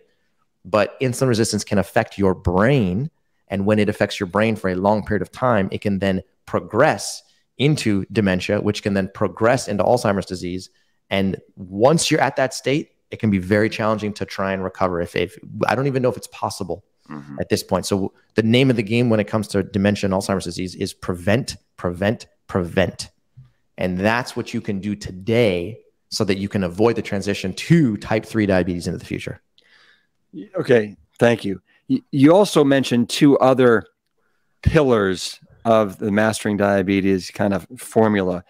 Correct. You mentioned exercise and you mentioned intermittent fasting. Correct. Can you talk to me about those 2 things and how they're related to, I guess, mastering insulin resistance? For sure. Do you have another 6 hours, maybe? Well, obviously, I want you to do this in a way that is time sensitive. Yeah, you're like 30 seconds, go. Okay, so you're right. Daily movement and intermittent fasting are 2 pillars of the 4-pillar Mastering Diabetes method. Daily movement is the first. Okay, so daily movement is very effective because movement stimulates insulin sensitivity. Okay, we could talk for hours about exactly what's happening inside of your muscle tissue when you move and how that influences insulin and glucose to behave inside of your muscle. And it's a fascinating story, but it would take literally multiple hours to go through. The most important thing that I want people to take away from this is when it comes to movement. Okay, when you move your musculature, whether it's through endurance exercise or resistance exercise or some combination of the 2 of those. Okay. Whether it's by getting in the swimming pool and trying to keep up with RIP, which is, trust me, ladies and gentlemen, impossible. I've tried it. It doesn't work. Okay. Or whether you're going to the gym and you're trying to do a resistance class and just trying to move, with resistance-based movement. And trust me, I've tried that with Cyrus and it's impossible. Okay. So regardless of the type of exercise you're performing, when the exercise, what it does is it mechanically forces your muscle tissue to expand and contract hundreds, if not thousands of times within a given session. Okay.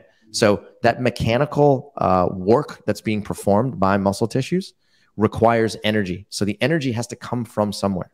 The energy that your muscles used at the beginning parts of exercise come from the thing that it's already storing. It has 2 fuel tanks. Number one, glycogen, which is a stored form of glucose. And number two, the lipid droplets we talked about earlier, the triglyceride that's actually inside of your muscle tissue. So higher intensity exercises uses more glycogen, more glucose. Lower intensity exercises in general use more fatty acids. But point being, those are the two fuel storage warehouses that are built into your muscle tissue. And that's a good thing because then those muscles will have energy to be able to use during exercise. Now, when you are done with exercise, this is where the magic happens.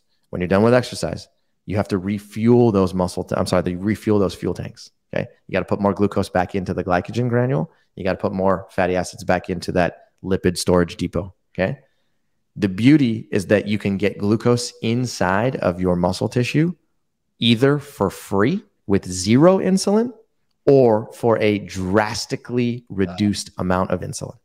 Okay. That's the key. So under normal circumstances, if it would take, let's say, 5 units of insulin to get a bunch of glucose into your musculature and store it properly, after exercise, that 5 units of insulin could come down to something like 3 or maybe even 2.5. It's so fascinating because when I look back on my triathlon career and after a hard exercise session, we always heard about this golden window of about 20 to 30 minutes when after exercise, you want to eat a nice amount of carbohydrates so that you can store as much glycogen as you can in that window of time after exercise. So anyway, even in healthy people,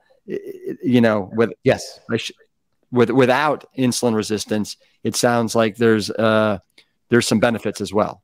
Absolutely. So you're right. Even in healthy individuals. So you're a perfect example. You don't have diabetes. We don't want you to ever have it. Yeah. So the amount of work that your beta cells have to perform in order to manufacture insulin goes down because your muscles just don't need as much insulin. So you're able to store the same amount of glucose for less insulin, for like 40 to 50, sometimes even more of a reduction in insulin use. And that's a good thing because you are sensitizing your muscle tissue to insulin. So less insulin does the same amount of work. Okay. So when it comes to exercise, the reason why we tell people to use their body on a daily basis is because when you use your body and you use it consistently, you are constantly stimulating insulin sensitivity in your musculature, and that allows glucose to easily enter your muscle tissue and get out of your blood, and that keeps your blood glucose low. That's a good thing. Yeah. Are you as shredded or more shredded today than you were when you were 22 in 2022? In 2022. 2002. No. Sorry.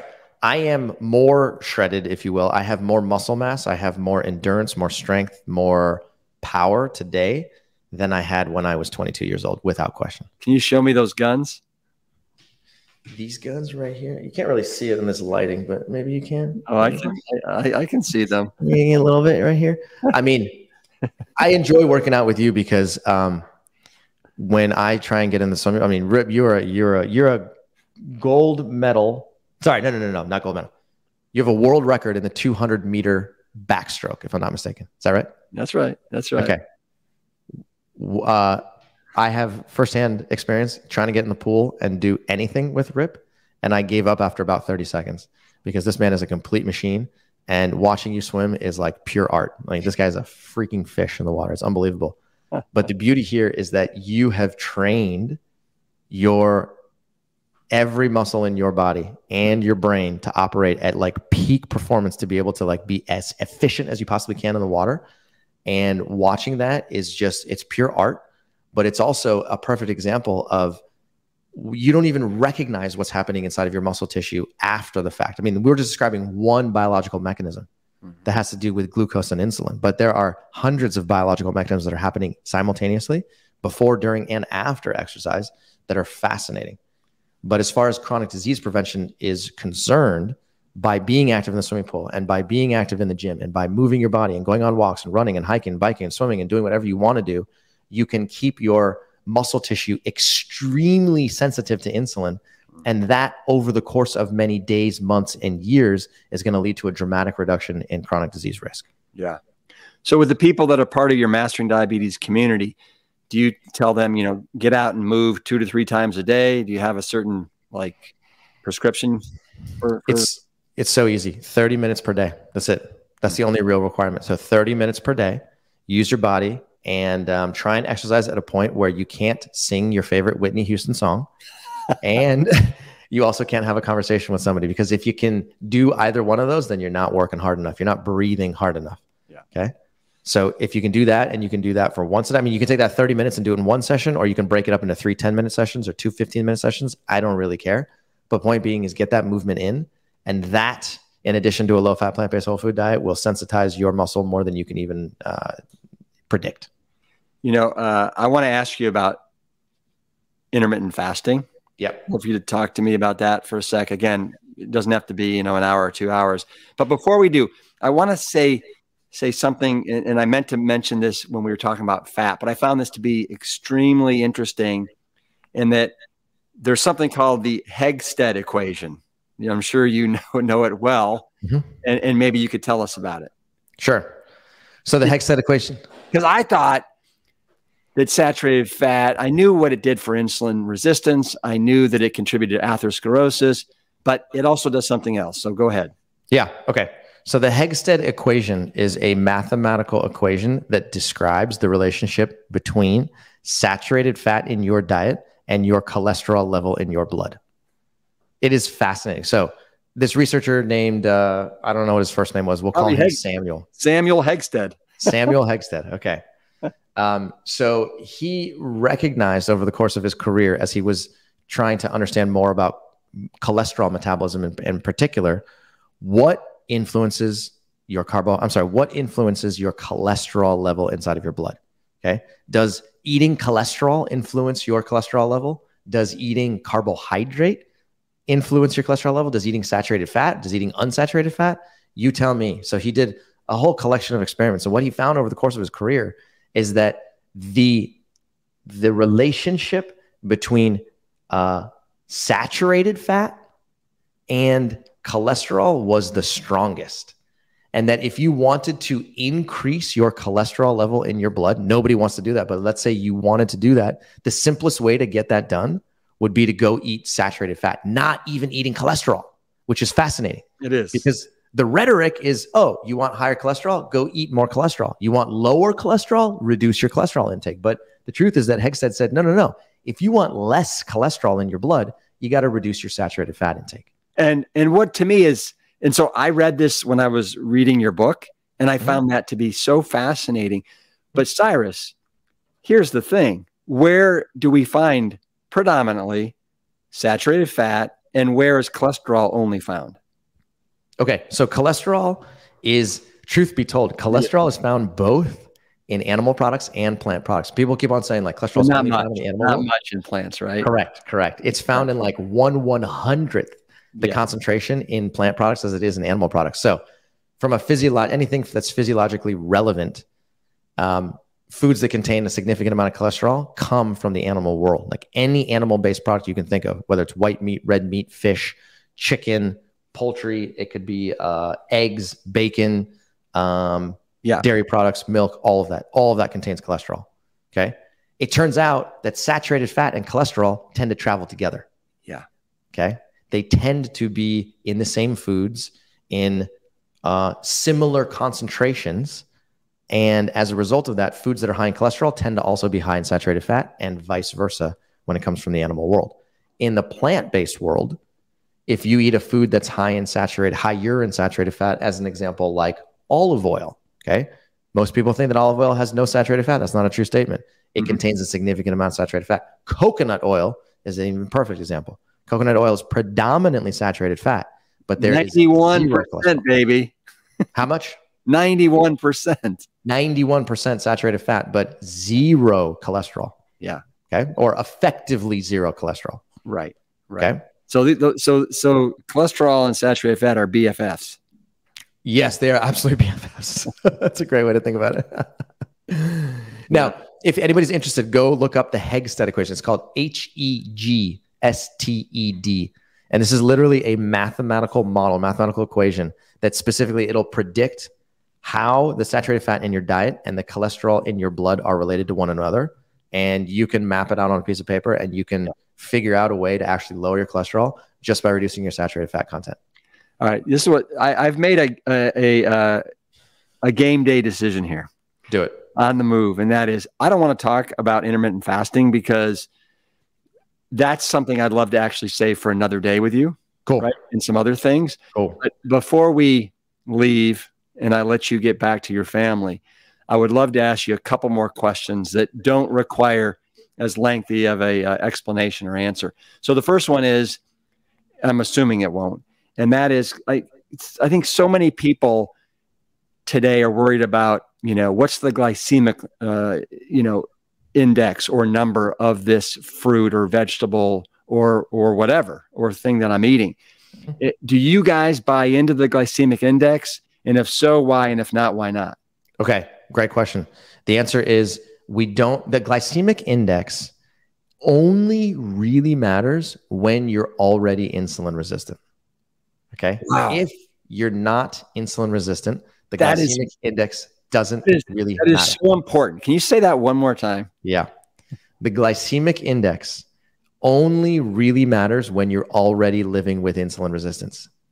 If you are not insulin resistant, then the glycemic index doesn't really matter. Oh my God. Does that make sense? Okay. Yeah. So let's say that I am not insulin resistant. Mm-hmm. So I don't have to worry about, how much sugar is, we're talking about sugar, right? When we say glycemic index. Yeah. So really what you're talking about is basically the glycemic index measures how the speed or how quickly a food will raise your blood glucose level. It's literally a measure of velocity. Let's put it that way. Yeah. Okay. So it measures the speed at which a given food will raise your blood glucose level. And the foods that are highest on the glycemic index are actually, truth be told, is pure glucose. Okay. It's at 100, or dextrose, we'll call it that. Okay. Foods that are considered low glycemic have a rating of 55 or less on this scale. Medium glycemic is basically 56 to 69. And then high glycemic is basically 70 and above. Okay. Now here's the kicker. The glycemic index is basically meant to be something that's useful for people. So I can take a look at a piece of food and be like, oh, okay, that's either low, medium, or high. Yeah. I want to try and eat either like medium or low as much as possible and try and avoid or eliminate all high glycemic foods. But here's the problem. The glycemic index is a measurement of one food in isolation at any given moment in time. Okay. How many times do you eat a meal that contains one food and one food only? Does that happen? Very rarely. Very rarely. Okay.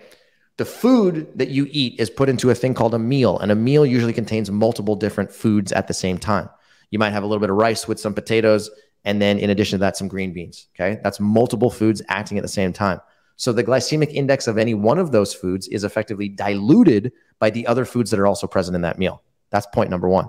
Number two, the glycemic index is also, it changes in a given food depending on the temperature at which the food is eaten, depending on how it was cooked, depending on how ripe it is, and depending on the variety of the food itself. So there's so many things that factor into the actual true glycemic index of a food that because of that, it's really hard to just look on the internet and be like, oh, I'm eating this red potato. What is the glycemic index of it? Because that doesn't take into account, is it baked? Is it fried? Does it have oil on it? Was it prepared and then cooled? Because that matters, right?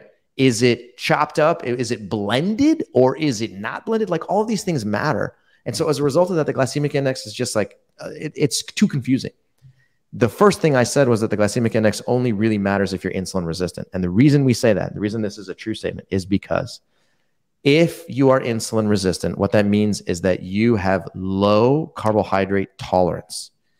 The ability of your digestive system to tolerate carbohydrate is very low because of this excess stored saturated fat inside of your liver and muscle and the traffic jam that has resulted. So in that state, if you try and add foods that are higher on the glycemic index, good luck. It's not going to work. Your glucose will go high. There's no question about it. So the way to eat foods that are higher on the glycemic index is to first become insulin sensitive. You have to do that first. Don't put the cart before the horse. Make sure that you become insulin sensitive first. If you do that, then you can eat higher glycemic index foods to your heart's content, assuming that they're whole foods. And then you don't have to worry about that scale in any way. Yeah. And now you're like you and Robby, eating 400 to 500 grams of carbohydrates a day. More, 700 plus. 700. 700. Sorry about that. Yeah, no worries. That's right. That's right. 5-6x what you were doing when you were 22 in 2002. Right. And the truth is that a lot of the carbohydrates that we eat tend to be higher on the glycemic index scale, right? We're talking about things like mangoes and dates and bananas. And most people with diabetes they can't even look at those foods because those foods are going to raise their blood glucose. Again, the reason is because they're already insulin resistant. Yeah. But if they became insulin sensitive, then they could eat those foods and they could eat them in large quantities. The glucose would stay nice and stable and life would be totally different. So the moral of the story here is get to the root causation of everything by eating the way we're talking about here. And then you can kiss goodbye the glycemic index and all these other things. That's exactly right. Yeah. All right. You good for 2 more questions? Let's do it. All right. What are your thoughts on gluten? And I'm talking specifically for people with diabetes. Should they stay away from gluten, or it doesn't matter? Or once you're insulin sensitive, again, does it unlock the key and now we can do what we want? What do you think? Okay. So gluten has become like a pretty large conversation in the world of health overall today, both for people with diabetes and people who don't have diabetes. And now there's a condition called celiac disease, which is basically a autoimmune gluten intolerance. If you have celiac disease, by all means, do not touch gluten. Okay. Gluten comes from 4 primary sources: wheat, barley, rye, and spelt. Okay. Those are the 4 places where you're most likely to find gluten. Okay. So if you have celiac, don't touch those foods by any stretch of imagination. And a lot of people have to be very careful about eating food that was processed in a facility that also contained gluten, right? Yeah. It's pretty gnarly. Okay. Celiac affects 2% of the population or less. Okay. 98% of the population does not have celiac, does not actually have a frank gluten intolerance. Okay. So that is a good thing. And that means that if you don't have a gluten intolerance or you haven't been diagnosed with celiac disease, then you're in the majority of the population, and that's a good thing. Now, again, if you eat a plant-based diet, it is actually very simple to either have a small amount of gluten or to actually be gluten-free. Because if you eat a plant-based diet, but you just don't eat wheat products, which is not that hard to do. If you don't have barley in your diet, which is not that hard to do, I don't eat barley. Okay. I don't eat rye. If you don't eat rye and you don't eat spelt, then de facto, you're pretty much gluten-free at that point, right? Just make sure your oats aren't contaminated, right? They're gluten-free. That's exactly right. Yeah. So the truth is that when people talk about eating a gluten-free diet and people struggle with it and people are, oh God, it's so hard. You don't understand. I have to buy all these products that are gluten-free and I have to be a detective everywhere I go. A lot of the times I'm just thinking to myself, I'm like, I think you're overcomplicating this. I think you could just get away with eating a plant-based diet that doesn't contain wheat, barley, spelt, or rye, and you would be effectively gluten-free. And again, this is like paramount to what we've been talking about. Whole food, whole food, whole food. If you eat packaged and processed products that come from the freezer section or the refrigerated section in your grocery store, then you have to be a detective about whether it contains gluten or not. If you go to the produce section and you pick up an apple, 100% guarantee there's no gluten in it. If you pick up a potato, 100% guarantee there's no gluten in it, right? So I just want people to recognize that like gluten insensitivity is no joke. There's no question about it. I'm not trying to demean that in any way, shape, or form or diminish that. But if you want to eat a low gluten diet, by all means, it's very doable. And if you don't want to eat a gluten diet or low gluten diet, then you can also do that as well. And you can include wheat, barley, spelt, or rye inside of a plant-based regimen. And I got to say, again, when you get to see firsthand how you and Robby live this life and how clean it is and how literally whole food, plant-based it is, like little to never do I see you guys eating anything out of a package. If it's a can, yeah, it's a can of beans, right? No salted, kidney beans, pinto beans, whatever. What did we make for your airplane trip? I think it was chickpeas, right? It was chickpeas, the cheesy chickpeas. That's right. But it is incredibly whole food, plant-based, and clean. Yep. So yeah. Caffeine. Talk to me for a second about caffeine, coffee, teas. Are you a fan, not a fan? What do you think? Yeah. So I've done a fair amount of reading here to try and figure out if there's a connection between, is caffeine good for you, bad for you? Is it smart? Is it not smart? Because as you've probably seen, there's a lot of research that demonstrates that coffee in particular is actually beneficial for long-term health. And I've even seen some articles that say people who consume, 3 to 5 cups of coffee per day may live longer than their non-caffeinated or their non-coffee drinking counterparts. And it's just like bonkers. I don't understand that research, to be perfectly honest. Yeah. But here's the thing. I don't have any qualms necessarily against drinking caffeine. So personally, I don't use caffeine. I don't need caffeine. I don't want caffeine. And I honestly don't think caffeine affects me, because when I drink green tea, which is a relatively decent amount of caffeine, I can go to sleep within 15 minutes and I can stay asleep for hours at a time. So I don't think caffeine actually affects me in a way that it affects a lot of other people. Point being, this is not about me. This is about human health. Okay. Caffeinated beverages we've found empirically that people who consume caffeine early in the morning have stranger blood glucose phenomenon later in the day.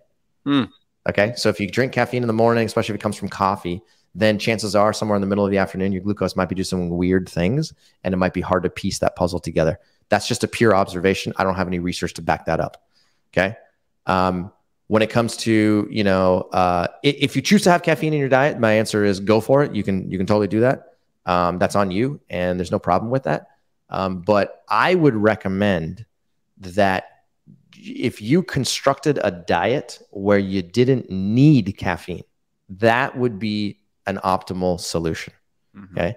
So the reason you're drinking caffeine in the first place is because caffeine is a neurological stimulant that gets your brain to be in a more active state. And the biological mechanism of that is long and complicated, but it effectively enables, cyclic AMP to be more active inside of your brain at all times. And that's a good thing. Okay. So the point is that if you need caffeine in order to be awake, then I would say, in the same way that we're going to the root cause of diabetes to figure out what's the problem, go to the root cause and try and figure out, why do you need caffeine? If you need caffeine in order to stay awake, my answer would be to you, maybe there's some other aspect of your lifestyle that's not ideal. Maybe your diet could be more whole food, plant-based. Maybe you could be doing a little bit more exercise. Maybe you are experiencing a significant amount of stress. You might want to reduce that. Okay. So I would say, try and figure out what's the real source of the need for caffeine. And if there is a real problem that's causing you to be excessively tired or chronically tired at all times, solve that problem first. So you don't think it has anything to do with me being up till 1:30 a.m. watching Stranger Things? Absolutely nothing to do with that. Good to know. Good to know. That's a great show, by the way. But I would say that if you were watching the Die Hard trilogy over and over and over again, then that could definitely get you pretty tired, because that is just adrenaline pumping at all time, and I get exhausted from watching.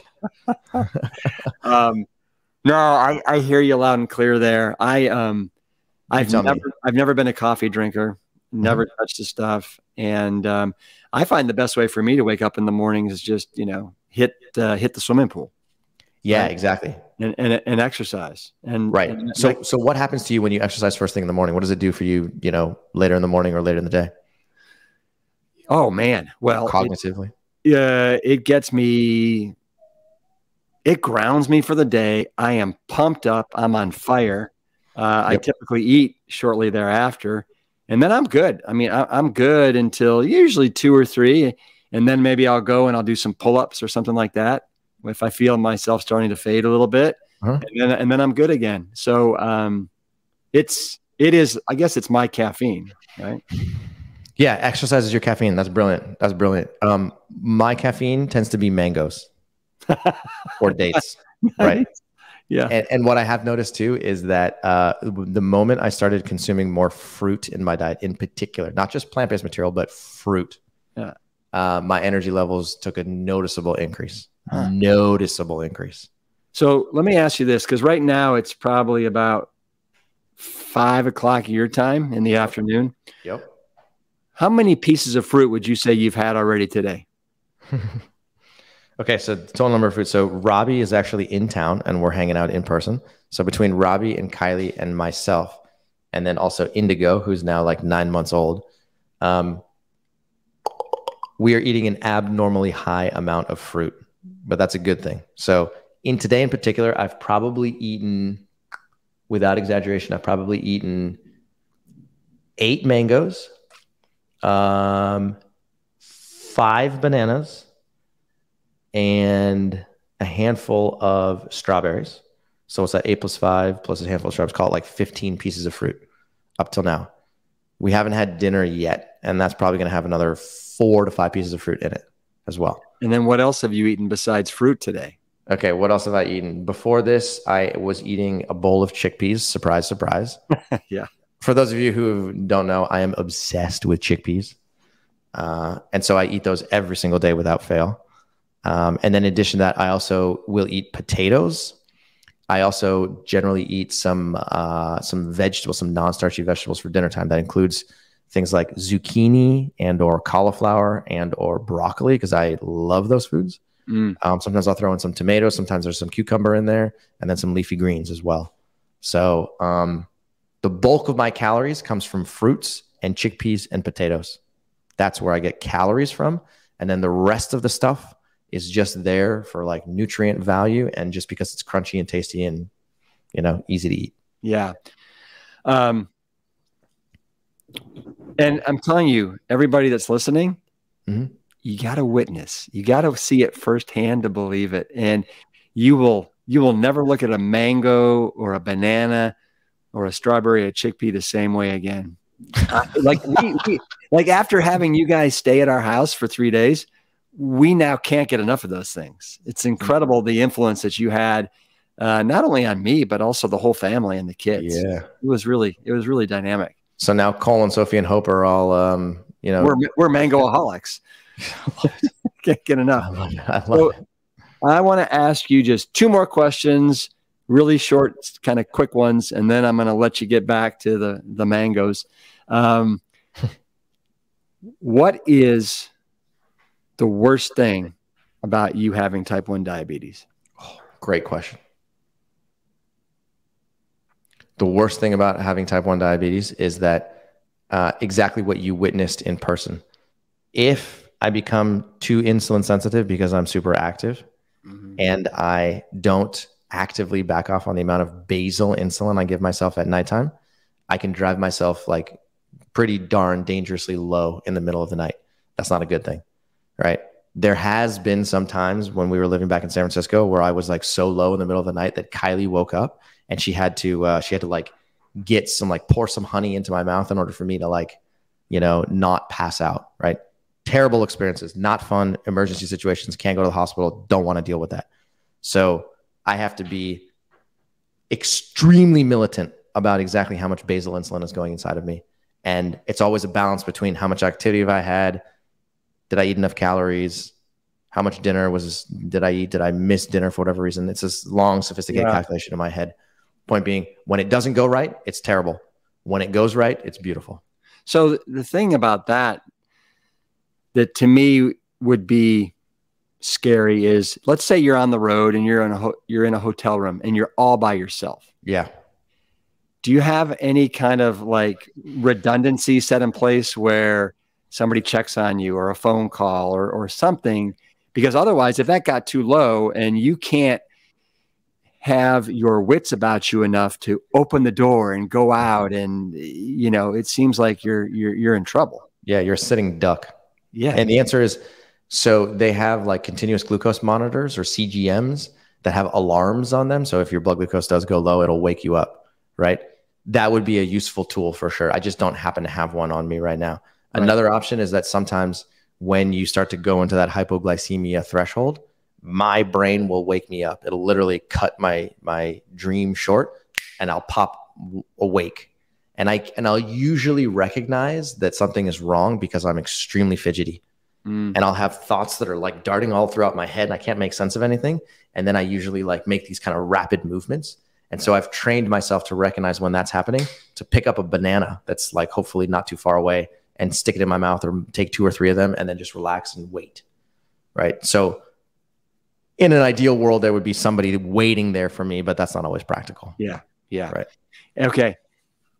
And what is the best thing about living with type 1 diabetes? The best thing about living with type 1 diabetes is that it is the greatest excuse to eat the healthiest diet that you can possibly eat. Okay. It is literally the best excuse to become the healthiest version of yourself. Right. Let's put it this way. You don't have a choice. You don't have a choice. If you don't take care of yourself, if you don't maximize your insulin sensitivity, if you don't control your blood glucose with precision, the consequences can be very dire.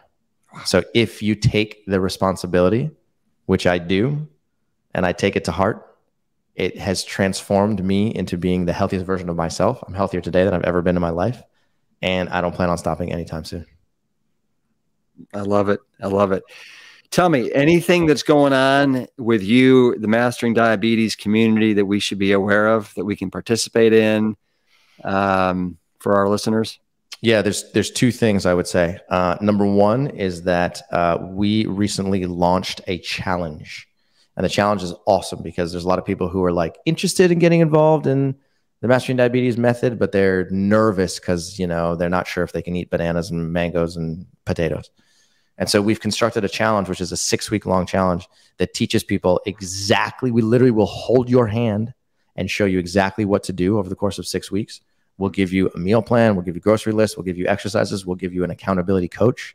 And that way you can go through the entire process handheld without exception.